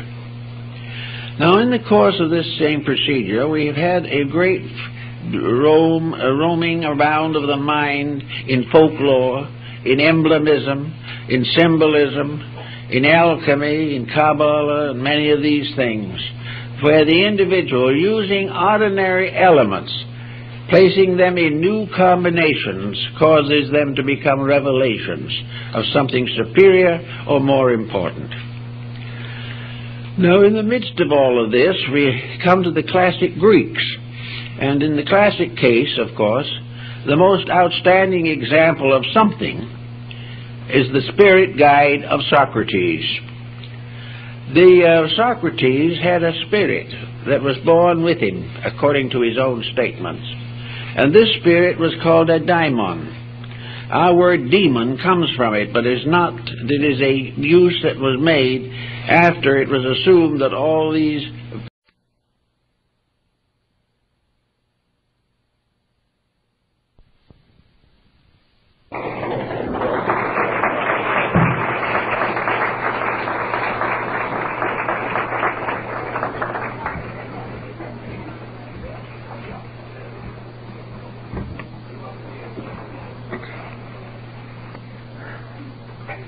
Well, we have a rather curious subject this morning, but I think it is one that has meaning and considerable contemporary significance. To study our heritage from the past is not simply a waste of time, because most of that heritage is still with us. If not in the political and social circles of life, at least in the internal subjective moods of our own existence. At a very early date, it became evident that the human being was in serious difficulty trying to understand where he was, what he was, and why he was. He looked around him and he saw a nature unfolding, but behind this nature, as he saw it, there must be something else. But he had no way of really trying to discover what it was. He was bound within the small area of his own life existence. His expectancy in those days was very little. It is sometimes estimated that the average human being in those early cave periods, life was probably about 10 years, maybe a few more. Many of them didn't reach majority at all. So, it was a strange world with everything happening and no explanation for why it happened. Gradually, it became obvious that the human being had to have some type of internal existence which would carry with it faith and hope in his material life. Gradually, we find the rise of various beliefs. Probably some of the earliest sort of shamanistic, the belief in spirits and ghosts, all this type of thing. All these believings came not from a carefully studied or planned exploration of nature. They came from a desperation of an individual or group of individuals struggling desperately for hope, to escape from loneliness, to no longer be an isolated creature in an unknown world. The human being was very much like a castaway on a desert island. He had no resources available to him except what he could contrive with his own ingenuity. As time went on, there was inevitably a demand for some type of organized faith. Faith in realities that were not visible. But how was the primitive man going to analyze invisible realities? How is modern man going to analyze them? Actually, it all seems to have arisen within the person himself. The desperate need resulted in a kind of solution, a solution that was sufficient for the moment, and which it was always hoped would be improved and perfected in the course of time. This temporary solution is still the answer that we have to use. For with all our progress, with all our skills, with all our intellectualism, the individual is still lonely. He is still comparatively helpless in a world infinitely too great for him. Now he not only has to combat nature or adjust to its circumstances, but he must try to survive the complex situations set up by human nature in this little thing we call the earth. So altogether, our beginnings of faith, hope, and love lie in the desperate need for something that was superior to self, something that was stronger than we are, some ever-present help in time of trouble. Trouble was common, help was scarce. The individual went through countless miseries and misfortunes, but there had to be some hope, something to sustain the struggling creature in its long evolutionary path.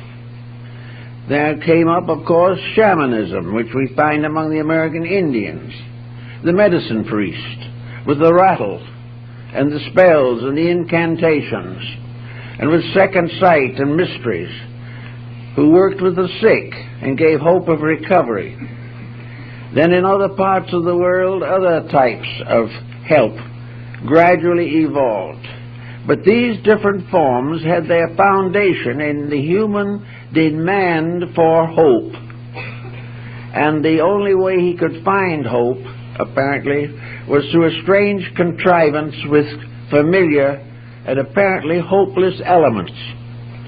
The American Indian in the Southwest, for instance, was very much concerned with creating charms, various good luck symbols, protective symbols. And yet he had no way of knowing, really, what would protect him, or where he would find anything that was sufficient. So he made a move that has become universal. He said, here is a pretty little pebble. Here is another pretty little pebble.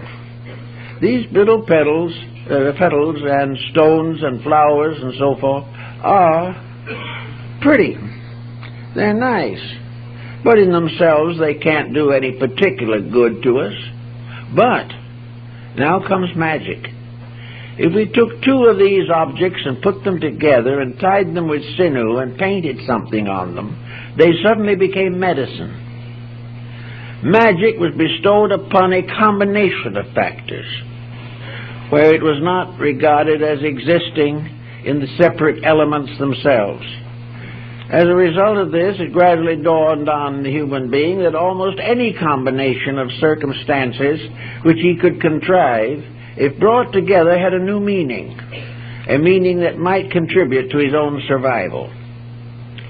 We know also that in most ancient peoples, there arose a class of medicine priests, of sacerdotal spiritual leaders. These became the foster parents of humanity. The simple people depended upon these leaders for hope. And it became obvious that for some mysterious reason, these leaders produced remarkable results. These people, these medicine priests, apparently perform miraculous cures. And even today, on some of the Indians, throughout all the crowded and suffering periods of history, for humanity to build some kind of an image of faith, of hope, of charity, and to gradually lean more and more upon this without really knowing what it was all about. And the proof of the existence of the guardian angel did come to a great many people. It came in strange ways.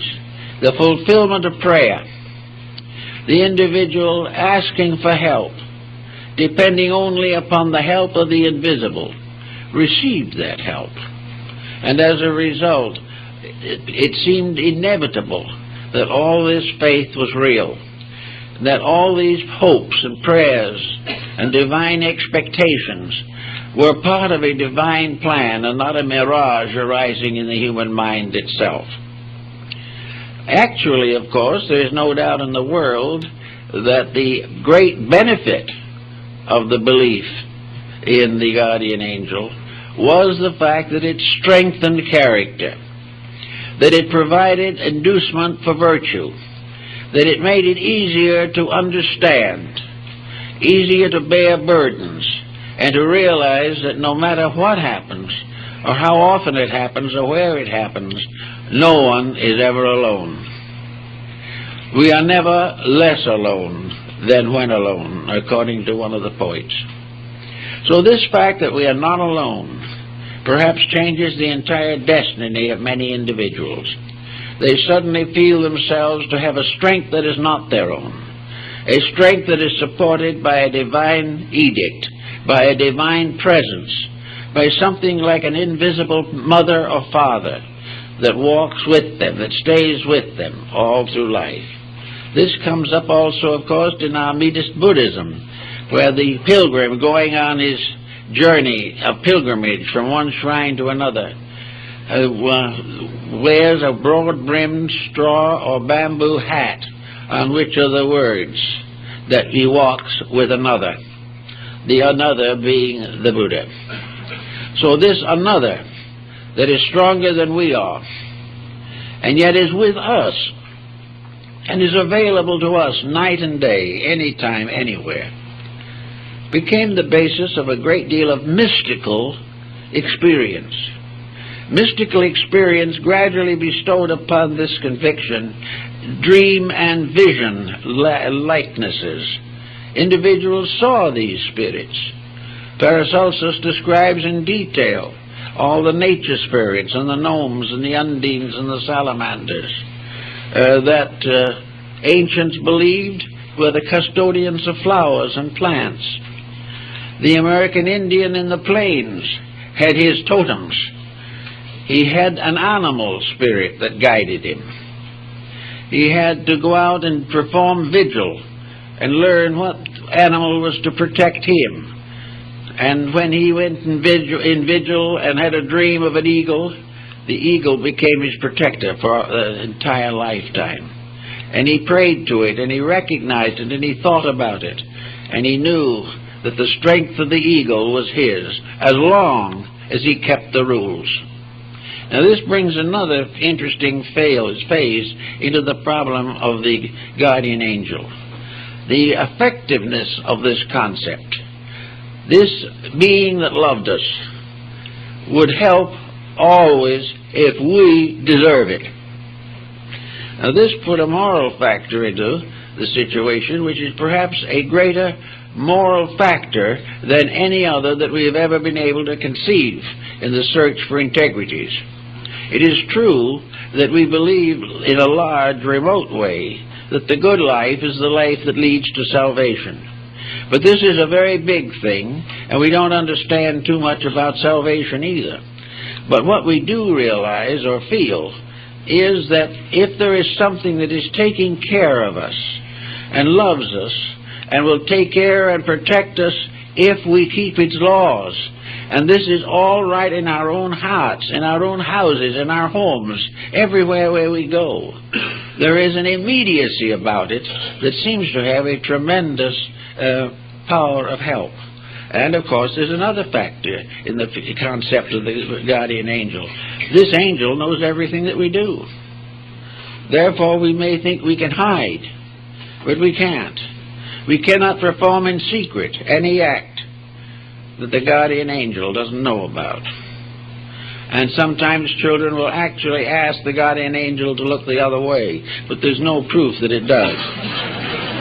The idea, therefore, is that there is a companion sent from heaven who loves us, who constantly guides us, who helps to make difficult problems more simple, And when the time comes for us to leave this world, we will then find that this angel has stood for us in heaven and has witnessed our virtues before the throne of the Almighty. We find in Matthew, for instance, that Jesus makes reference to the angels when he says that these angels, that every child who comes into the world has an angel, and that when the time comes to that child to depart from this world, the angel intercedes before it, before the throne of God. Therefore, we have an actual reference to angel protectors and angels born with children, actually in the words of Jesus. So these things become very interesting and very important in a strange and mystical way. Now, psychologists would explain it probably in the terms that we are now dealing largely with an aspect of our own subjective, submerged intellect, that we are really thinking out into the open things that we have believed or experienced within ourselves. Science doesn't notice, however, that that is also the way we build great buildings, cathedrals, churches, monuments. Every advancement of knowledge has come from somewhere within and has become a protector for some weakness on the outside. From the inner, we seek protection for the outer, and we also seek from the inner means of glorifying the higher.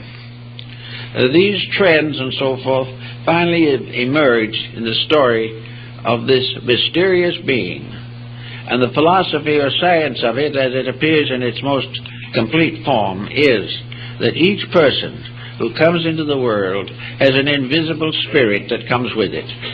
That this invisible spirit goes along through the years, guarding, guiding, and leading, taking on the responsibilities of parents when the child or person outgrows his physical parents. And if for some reason the physical parents are not available or not useful or not concerned, the guardian angel starts serving even at the time of birth itself. And it never leaves that there are reasons for things. And as gradually the sciences limit perspective and force the individual into a constant acceptance of material things as the only realities, as this goes on, faith dims, hope fades away, and the individual is reduced to a state from which he escaped ages ago by rising above the level of materialistic, primitive existence. Now, in the course of all this problem, certain facts of human life became increasingly obvious, and these facts of life are perhaps somewhat summarized in our relationship with the mystery of death. It is a problem that the primitive man never could understand. He tried to dramatize this mystery. He tried to glorify it. He placed a treasury of art, beauty, and wealth in the tombs of his kings. He did everything to imagine that man after death lived in a beautiful land, but he had no way of proving it. He had no way of justifying it other than by faith.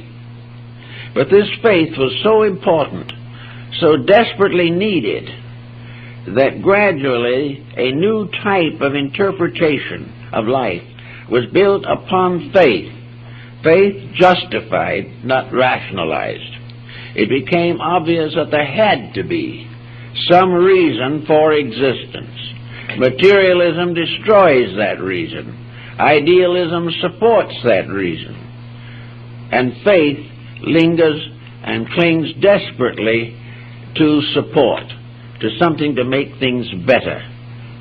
Omar summarizes it in one of the quatrains when he says, "Strange is it not, that of those myriad few before us passed the gates of darkness through, not one returned to tell us of the way that to discover we must travel to."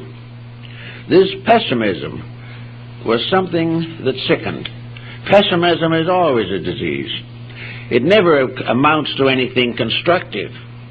But pessimism is an inevitable result of a hard, sharp look at circumstances without inner enlightenment to sustain us. So the problem of building this inner light can become very important to all of us. In the course of time, the ancients developed a way of tying divinity closer to humanity. It was rather obvious to most people, even when they were comparatively savage, that no deity could listen to all the prayers of mankind, could listen to the 2 or 3 billion prayers that go up now every day to some gracious providence for help, for something to build hope upon, something by which the individual escapes the isolation of his own insufficiency. So gradually the invisible world was organized, not by proof, but by necessity.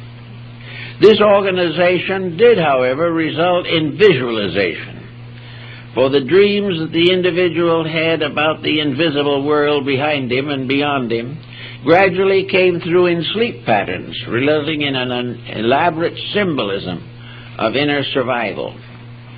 This is found in practically all the esoteric arts and sciences of antiquity that have descended to us. They have developed symbolisms of hope, symbolisms of survival, symbolisms of transformation, by which the suffering and ills of society can be transcended. In this particular phase of the subject, therefore, we have gradually enlarged the concept of God. We enlarged it in one way and reduced it in another. Certainly we do not have the thousands of deities that arose in Oriental religions, but we do have a realization that there has to be something between man and God besides space. That this space, this interval of quality between our state and the divine state simply cannot be a vacuum. That in some mysterious way the divine operates in the mortal existence. And in order to operate, it must have some instruments of operation. So we gradually developed in ancient times a belief in tutelary deities, godlings of various kinds, deities of agriculture. The Romans had gods that lived under the kitchen's floor to take care of food. The Egyptians had their deities who plowed the fields of Amentet after death. Everywhere there were godlings and spirits that came to help or to be present. Folklore is loaded with these concepts. Where did they come from? They were not really simply projects of imagination. They were the visualizations of hope, of faith, of the realization of a need, and an inner conviction that there must be somewhere something to meet that need. Now, we're talking about long ago, but we are not talking about things that no longer exist. The needs of our ancestors are still exactly the same as our own. We have made practically no progress in the area of the fulfillment of internal needs. We have gradually tried to assume that they did not exist. We have tried to limit existence to a single life. We have tried to assume that everything is accident and that all traits are hereditary. We do not have any solution to the great hunger of the human being for inner strength, for the power to meet the pressures of a world around him constantly betraying the world within him. In this emergency, we find, therefore, in every major religion of the world, a development of intervening deities, beings of various qualities that existed between the final ultimate theology and the common mortal life of man. In Christian philosophy and religion, These have generally been called angels or archangels. They were messengers of the divine. These, as messengers, became very important.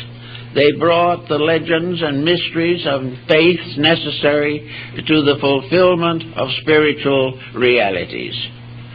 There also arose the negative counterpart of these.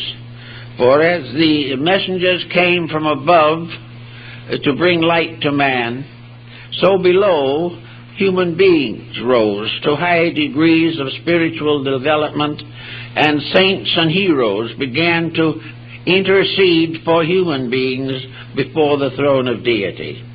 So a network of intercessions was created, a network of hope finally more or less justified by a network of speculations.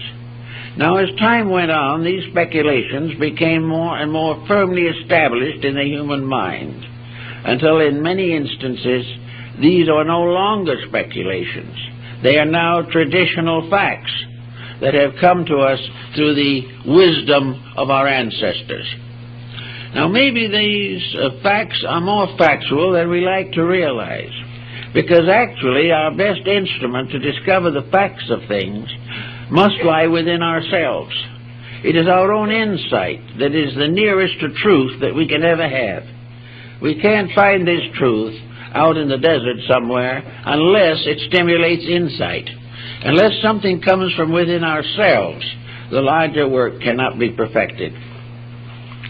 In some cases, we have the rise of various orders of deities, such as those which we find among the American Indians again. And even now, in their religious rites and rituals, the Ketchinas come from the mountains, and the human being wearing a mask and with certain ritualistic accompaniments is considered to be a temporary god. And this faith is still held firmly in the American Southwest. It is held in Asia among the shamanism of Mongolia. It is still held in many parts of the East, even among highly civilized and highly skeptical peoples. The belief, the realization of the mask cult is very strong, and probably will be for a long time to come. I remember when I was up in the northern end of India towards Darjeeling, that a group of Tibetan dancers came down to give a performance for the strange visitors from afar. Among the dancers was a little boy, probably 5 or 6 years old. Everybody loved that little boy. He was so charming and had such a quaint way of living and thinking, and wore the cutest clothes imaginable. He was like a doll to the most of the people who saw us. There were 2 guardians at the pillars of the temple. One was this beautiful spirit, very often in Christian art represented as holding an anchor, and the other was the spirit of the guardian on the threshold, a more gruesome type of thing, a part animal thing, which was there to test whether or not the individual was worthy to go on to a higher life. These became parts of symbolism and ritualism, and are found in many different beliefs over periods of time. Ritualism, and are found in many different beliefs over periods of time. It must be fair to say, however, that the dweller on the threshold was never as popular as the guardian angel, but it was something that also played a part in man's moral life, because if good protected him, evil dishonored him. And the most important point was that death did not end either. In some mysterious way, what we are survives life on this material planet. Therefore, the idea that we could escape by becoming eternally unaware, if we would simply cease to exist, was something that the ancients couldn't contemplate without asking certain relevant questions. One was, if it is possible, or if it is inevitable, that we cease, then there is really no explanation for why we exist at all. There is no possible idea sensible to man that even in his own limited perspective he contemplates that would put a situation such as we have here and end it with oblivion. We can't imagine the long and painful years of living, the consecrations and dedications, the virtues and the vices, the values and the mistakes, that all ends in nothing. The human mind just couldn't contemplate that. It required a scientific education to be an atheist. Without that, you just can't make it. But if there is something beyond, then that something is worth thinking about. It's also worth striving to understand. And in about the early 17th century, we had the rise of a great Christian mysticism. A mysticism which was gradually secularized, but which began undoubtedly in the early church itself. In this mysticism, there were contemplations and thoughts. We had experiences such as those of Emanuel Swedenborg. We had the rise of Spiritism in many forms, and finally of spiritualism itself. All these things were man reaching for hope. During World War I, a great many families were disrupted by the loss of a loved one. Immediately, there was a rise of interest in spiritualism. Arthur Conan Doyle, Sir Oliver Lodge, and others spearheaded a revival of spiritualistic phenomena because of loss and pain, because of man trying to understand why the problems of sorrow should be brought to the earth by man's own conniving, why he should make for himself tragedy and involve others in it. So the whole problem of the guardian angel finally summarizes in man's infinite need something to help this sadness, this deprivation from which so many suffer. And this type of thing is especially noticeable probably in the older age groups. So many older people live alone. So many are disillusioned, embittered. Many live with their griefs day and night. Others try to forget everything, and always before them is a curtain, a veil, through which they must sometime pass. Without something to help in this, it is inevitable that the human estate would not be glorified. But the answer does seem to be in the realization that there is something. There is something there to protect us, something there for us to understand and to do something about. And little by little, it was introduced into the fact that in some way this guardian angel could communicate with us. Communicate with us actually, even though we couldn't see it and didn't know very much about it. We felt its guiding influence. We felt that when we were in trouble, it sort of stood by and tried to show us a way out. It was there on cases of temptation. It was there to wag its finger at us more or less reprovingly when we used bad words. Actually, there was something that was another kind of parent, something that would correct our faults, protect our virtues, and be there when most needed. So we began to think about it a little bit, and finally we gave this thing a name. And I think that probably this name problem is the key to the whole thing. We said that the guardian angel communicated with mankind through conscience. That some mysterious way, conscience was a being, an entity. And that entity was constantly there to help. That somewhere in our known natures there was a realization of good and evil that was superior to dogma, theology, or the vicissitudes of an inconsistent economy. Somewhere in us there was something that said, oh, don't do it. Or on another occasion, you can't say that, it isn't true. And if you go against this guardian angel, they said that it wept.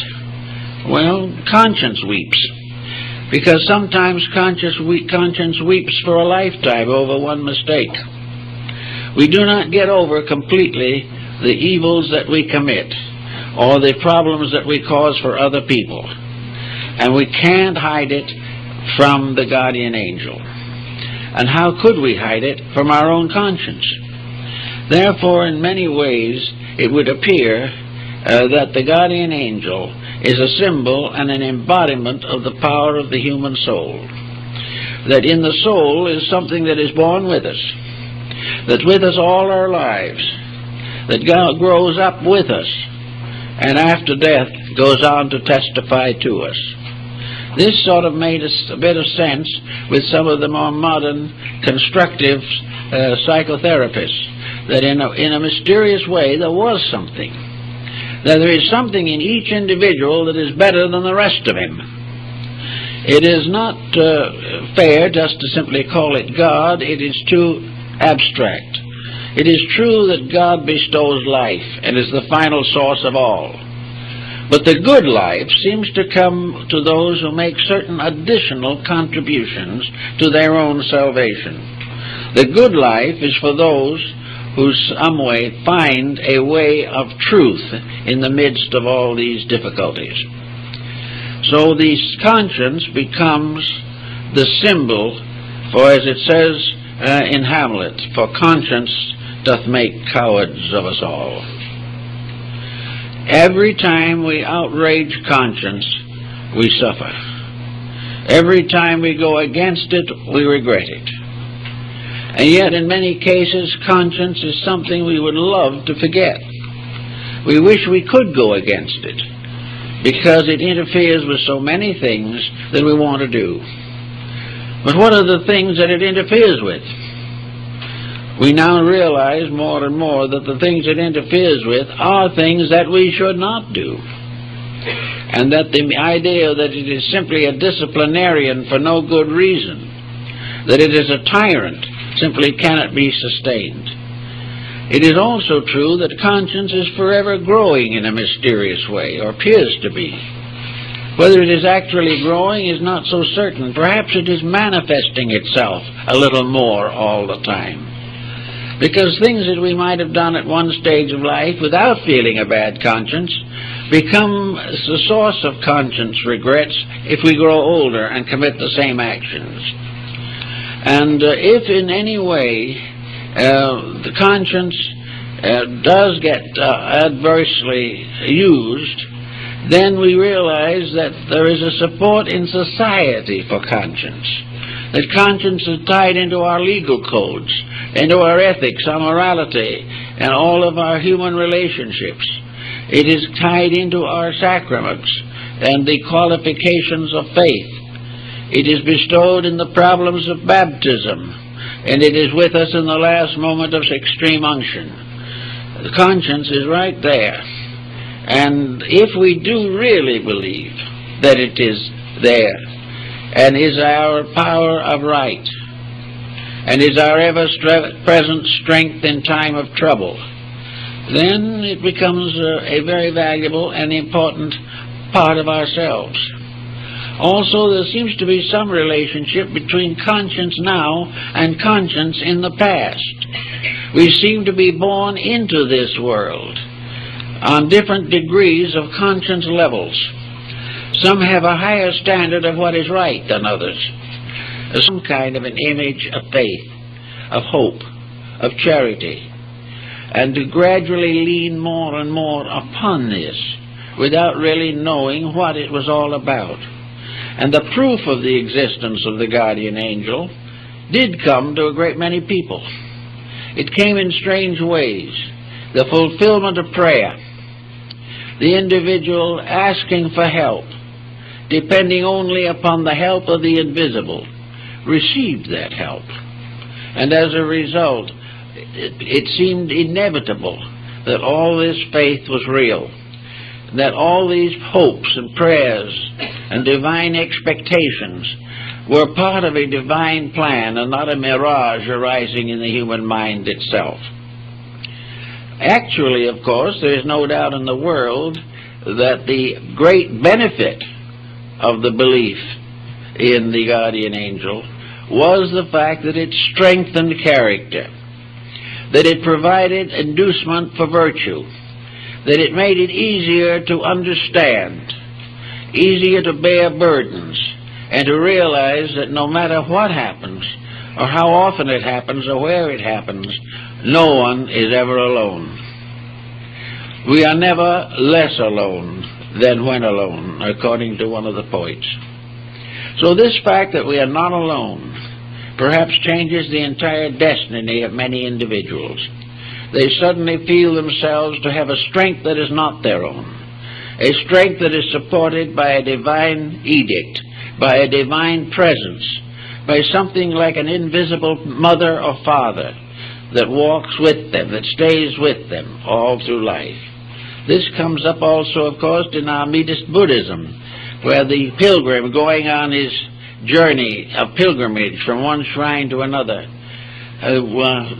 wears a broad-brimmed straw or bamboo hat on which are the words that he walks with another, the another being the Buddha.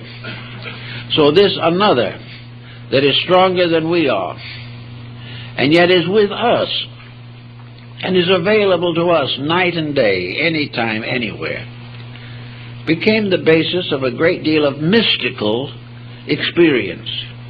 Mystical experience gradually bestowed upon this conviction dream and vision likenesses. Individuals saw these spirits. Paracelsus describes in detail all the nature spirits and the gnomes and the undines and the salamanders that ancients believed were the custodians of flowers and plants. The American Indian in the plains had his totems. He had an animal spirit that guided him. He had to go out and perform vigil and learn what animal was to protect him. And when he went in vigil and had a dream of an eagle, the eagle became his protector for the entire lifetime. And he prayed to it, and he recognized it, and he thought about it. And he knew that the strength of the eagle was his, as long as he kept the rules. Now this brings another interesting phase into the problem of the guardian angel. The effectiveness of this concept. This being that loved us would help always if we deserve it. Now this put a moral factor into the situation, which is perhaps a greater moral factor than any other that we have ever been able to conceive in the search for integrities. It is true that we believe in a large, remote way that the good life is the life that leads to salvation. But this is a very big thing, and we don't understand too much about salvation either.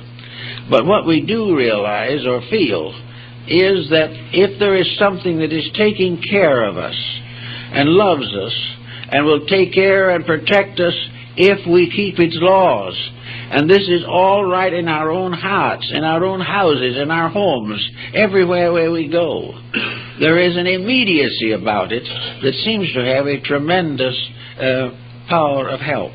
And of course there's another factor in the concept of the guardian angel. This angel knows everything that we do. Therefore we may think we can hide, but we can't. We cannot perform in secret any act that the guardian angel doesn't know about. And sometimes children will actually ask the guardian angel to look the other way, but there's no proof that it does. The idea, therefore, is that there is a companion sent from heaven who loves us, who constantly guides us, who helps to make difficult problems more simple. And when the time comes for us to leave this world, we will then find that this angel has stood for us in heaven and has witnessed our virtues before the throne of the Almighty. We find in Matthew, for instance, that Jesus makes reference to the angels when he says that these angels, that every child who comes into the world has an angel. and that when the time comes to that child to depart from this world, the angel intercedes before the throne of God. Therefore, we have an actual reference to angel protectors and angels born with children, actually in the words of Jesus. So these things become very interesting and very important in a strange and mystical way. Now, psychologists would explain it probably in the terms that we are now dealing largely with an aspect of our own subjective, submerged intellect, that we are really thinking out into the open things that we have believed or experienced within ourselves. Science doesn't notice, however, that that is also the way we build great buildings, cathedrals, churches, monuments. Every advancement of knowledge has come from somewhere within and has become a protector for some weakness on the outside. From the inner, we seek protection for the outer, and we also seek from the inner means of glorifying the higher. These trends and so forth finally emerge in the story of this mysterious being, and the philosophy or science of it, as it appears in its most complete form, is that each person who comes into the world has an invisible spirit that comes with it. That this invisible spirit goes along through the years, guarding, guiding, and leading, taking on the responsibilities of parents when the child or person outgrows his physical parents. And if for some reason the physical parents are not available or not useful or not concerned, the guardian angel starts serving even at the time of birth itself. And it never leaves during life. And it remains to the very end and guides the individual into the world beyond. In a sense, the guardian angel becomes, therefore, also the angel of death, the power that leads the person into the other life and bestows peace upon it in transition if its moral character has been correct. Now, it wasn't long, however, before the concept of the guardian angel began to have other aspects. If this good spirit was always with us and was always working for us, why do we do so many naughty things? Why doesn't the guardian angel keep us in virtue all our lives? Well, this is a question that theology has never been able to solve in the problem of creation itself. For theology has always been confronted with the Christ and the Antichrist, with the good and the bad. And so in the doctrine of the guardian angel, it was assumed that actually there were two of these powers. One good, as the Greeks pointed out, that went with you to do all that was wonderful and beautiful, and one lurking that would take over if you were wicked and make life completely miserable for you. Now here we have the problem of Goethe's Faust and Mephistopheles, the spirit of evil or negation, which, however, was actually a spirit of retribution by which we ultimately learn to outgrow our own mistakes. But most medieval people, and particularly in the periods when magic, sorcery, and demonology were prevalent, believed that there were two of these beings. The good spirit they called the guardian angel, and the bad spirit they called the guardian on the threshold. And the guardian on the threshold was a mysterious monstrosity which each individual had to rise above before he could pass to a better life beyond. In other words, this was more or less an embodiment of karma, the type of karma that the individual suffered from as a result of his own misdeeds. And the guardian on the threshold was in control or in command of the imperfect life if it was bad enough to deserve such punishment. And then it was the one that took over and took the life back into the material existence again and started the karmic cycle once more. But in the ancient Egyptian and Greek mystery, who came from outside of India, then came the time for the dance. And the little boy put on a mask with a grimacing face on it and decked himself out with some regalia and started to join the dancers. And in the course of the dance, this little fellow danced over towards the visitors, the tourists. They immediately scattered and hid. The moment the mask was on him, those who knew the little boy were still afraid of him. This is a subconscious situation that apparently we have not been able to cure even now. So the masks appear in Egypt, in the temple rituals. They appear in the dramas of Greece. They appear in the dances and mysteries of Tibet, Mongolia, and Bhutan. They are still used in Japan and China. They are found among the Incas. They were part of the regalia of the Aztecs and the people of Central America. Masked dancers and costume dancers are still found in many parts of Europe. The whole situation is that with the change of perspective, the way something that isn't normal or common is introduced, immediately there are strange inner acceptances. Something happens, and the individual is no longer oriented to the materialism which has gradually crept into his nature. Now, in the course of this same procedure, we have had a great roaming around of the mind in folklore, in emblemism, in symbolism, in alchemy, in Kabbalah, and many of these things, where the individual, using ordinary elements, placing them in new combinations, causes them to become revelations of something superior or more important. Now, in the midst of all of this, we come to the classic Greeks. And in the classic case, of course, the most outstanding example of something is the spirit guide of Socrates. Socrates had a spirit that was born with him, according to his own statements. And this spirit was called a daimon. Our word demon comes from it, but it is a use that was made after it was assumed that all these pagan deities were devils. Actually, the demon was not an evil spirit, but a friend, a guide, and a counselor. And wherever Socrates was in danger or difficulty, his spirit came to him. The demon or guardian appeared, and he writes about it, discusses it, and tells of the examples of its presence. When, however, the time came for Socrates to die, when it was ordered that he take the hemlock and die of poisoning, he says that his spirit left him weeping. The spirit was no longer with him.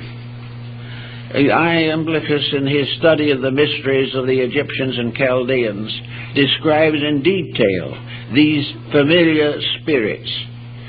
And gradually we find more and more discussion of them, and Paracelsus, von Hohenheim, and many of the mystics of the Middle Ages recognized them. They were also recognized by the early church, that there was something that came along and sort of protected and helped and guided and became an invisible parent to a visible orphan, not necessarily because he lost his family, but because he was an orphan as far as his inner life was concerned. He was as a child left without parent.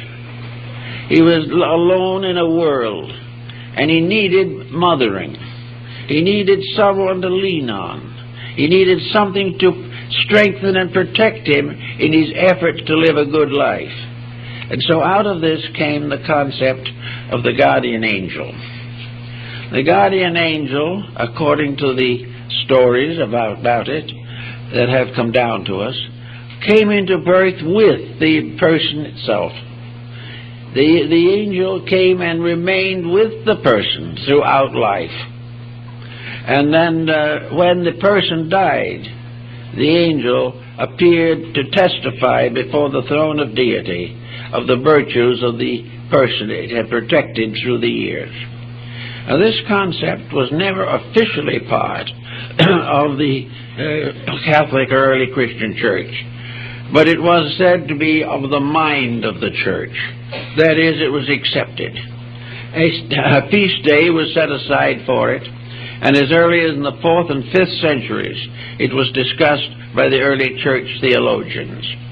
The direct source of the concept may have been the various nymphs and spirits of the Greeks. Also, the various guardian spirits and beings that protected the Egyptian living and dead. The direct form of it seems to have originated in Chaldea or Babylon. But there is no religion in the world of any importance today that does not have angels. They are found on the Buddhist monuments and in the beautiful Buddhist paintings and in the various statuary. They are found in China, in India, and Burma. They were very important in Persia. They occur frequently in the literature of the Orthodox Jewish faith. They are part of the Christian story, and they find them arising wherever the human being has been in the urgent need of help. They are a very essential part of the basic philosophy of Islam. So everywhere there are the beliefs in these beings. Beliefs that there are beings that can help and can stay with the individual throughout life. These invisible beings are sort of guardians, protectors. They are foster parents. They are the proof beyond all doubt that the human being is never left without guardianship and without love. These beings are a kind of mysterious benefactors. Sometimes they are regarded as having come from some great heights beyond human understanding. In the Christian and Jewish concepts, the angels are represented as winged because they are constantly able to travel inconceivable distances to fulfill the needs and missions. They are also bringers of annunciations. They are revealers of great spiritual happenings. They are the sources of visions and all kinds of spiritual experiences. The artists of the Renaissance and earlier have made some magnificent paintings of the guardian angels and of the angels of the presence. And the ancient countries believed that they had angels that guarded their countries. And it was long believed in the Jewish people that Michael, the archangel, was the guardian of Israel. All these different beliefs finally came down to a problem of seeking some form of rational explanation for them. To have a belief that goes all over the world, accepted by some of the world's finest minds, that is not provable or demonstrable in terms of fact, is always a difficult situation to face. And yet it has not interfered markedly with the belief in these beautiful beings who are the particular custodians of the divine love, sharing it with mortality and bringing it into the world. The Egyptians gave us some psychological clues to this situation. And also we can come down now to the physical problems of today to see if we can understand the psychology behind this particular situation. Perhaps best expressed by one of the mystics of Europe, namely that where there is a great necessity, that it must be filled. It must occur if it is necessary. And where there is a great need for some form of spiritual security, it is certain that nature bestows it. The only thing is we are not quite wise enough or not open enough to understand what is actually happening. But here today we are in a world of lonely people. People who are losing faith in themselves, losing faith in their society. Fear is becoming one of the most common of all emotions. We are more lonely perhaps than any time in the last 2,000 years. But we remember the journey of man as described by Plotinus, where he said, life is a journey of the lonely to that which is alone. In other words, the individual goes to that which is the final supreme end of all existence, deity.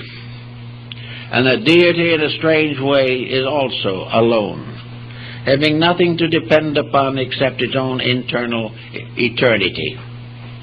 So in this phase of the matter, it is natural, and was natural throughout all the crowded and the suffering periods of history, for humanity to build some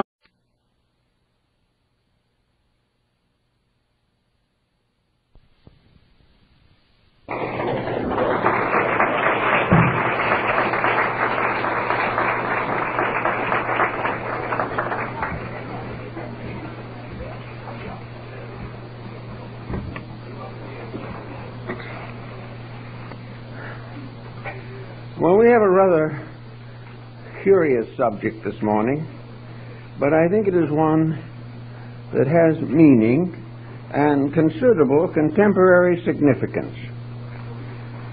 To study our heritage from the past is not simply a waste of time, because most of that heritage is still with us. If not in the political and social circles of life, at least in the internal subjective moods of our own existence. At a very early date, it became evident that the human being was in serious difficulty trying to understand where he was, what he was, and why he was. He looked around him and he saw a nature unfolding, but behind this nature, as he saw it, there must be something else. But he had no way of really trying to discover what it was. He was bound within the small area of his own life existence. His expectancy in those days was very little. It is sometimes estimated that the average human being in those early cave periods, life was probably about 10 years, maybe a few more. Many of them didn't reach majority at all. So, it was a strange world with everything happening and no explanation for why it happened. Gradually, it became obvious that the human being had to have some type of internal existence which would carry with it faith and hope in his material life. Gradually, we find the rise of various beliefs.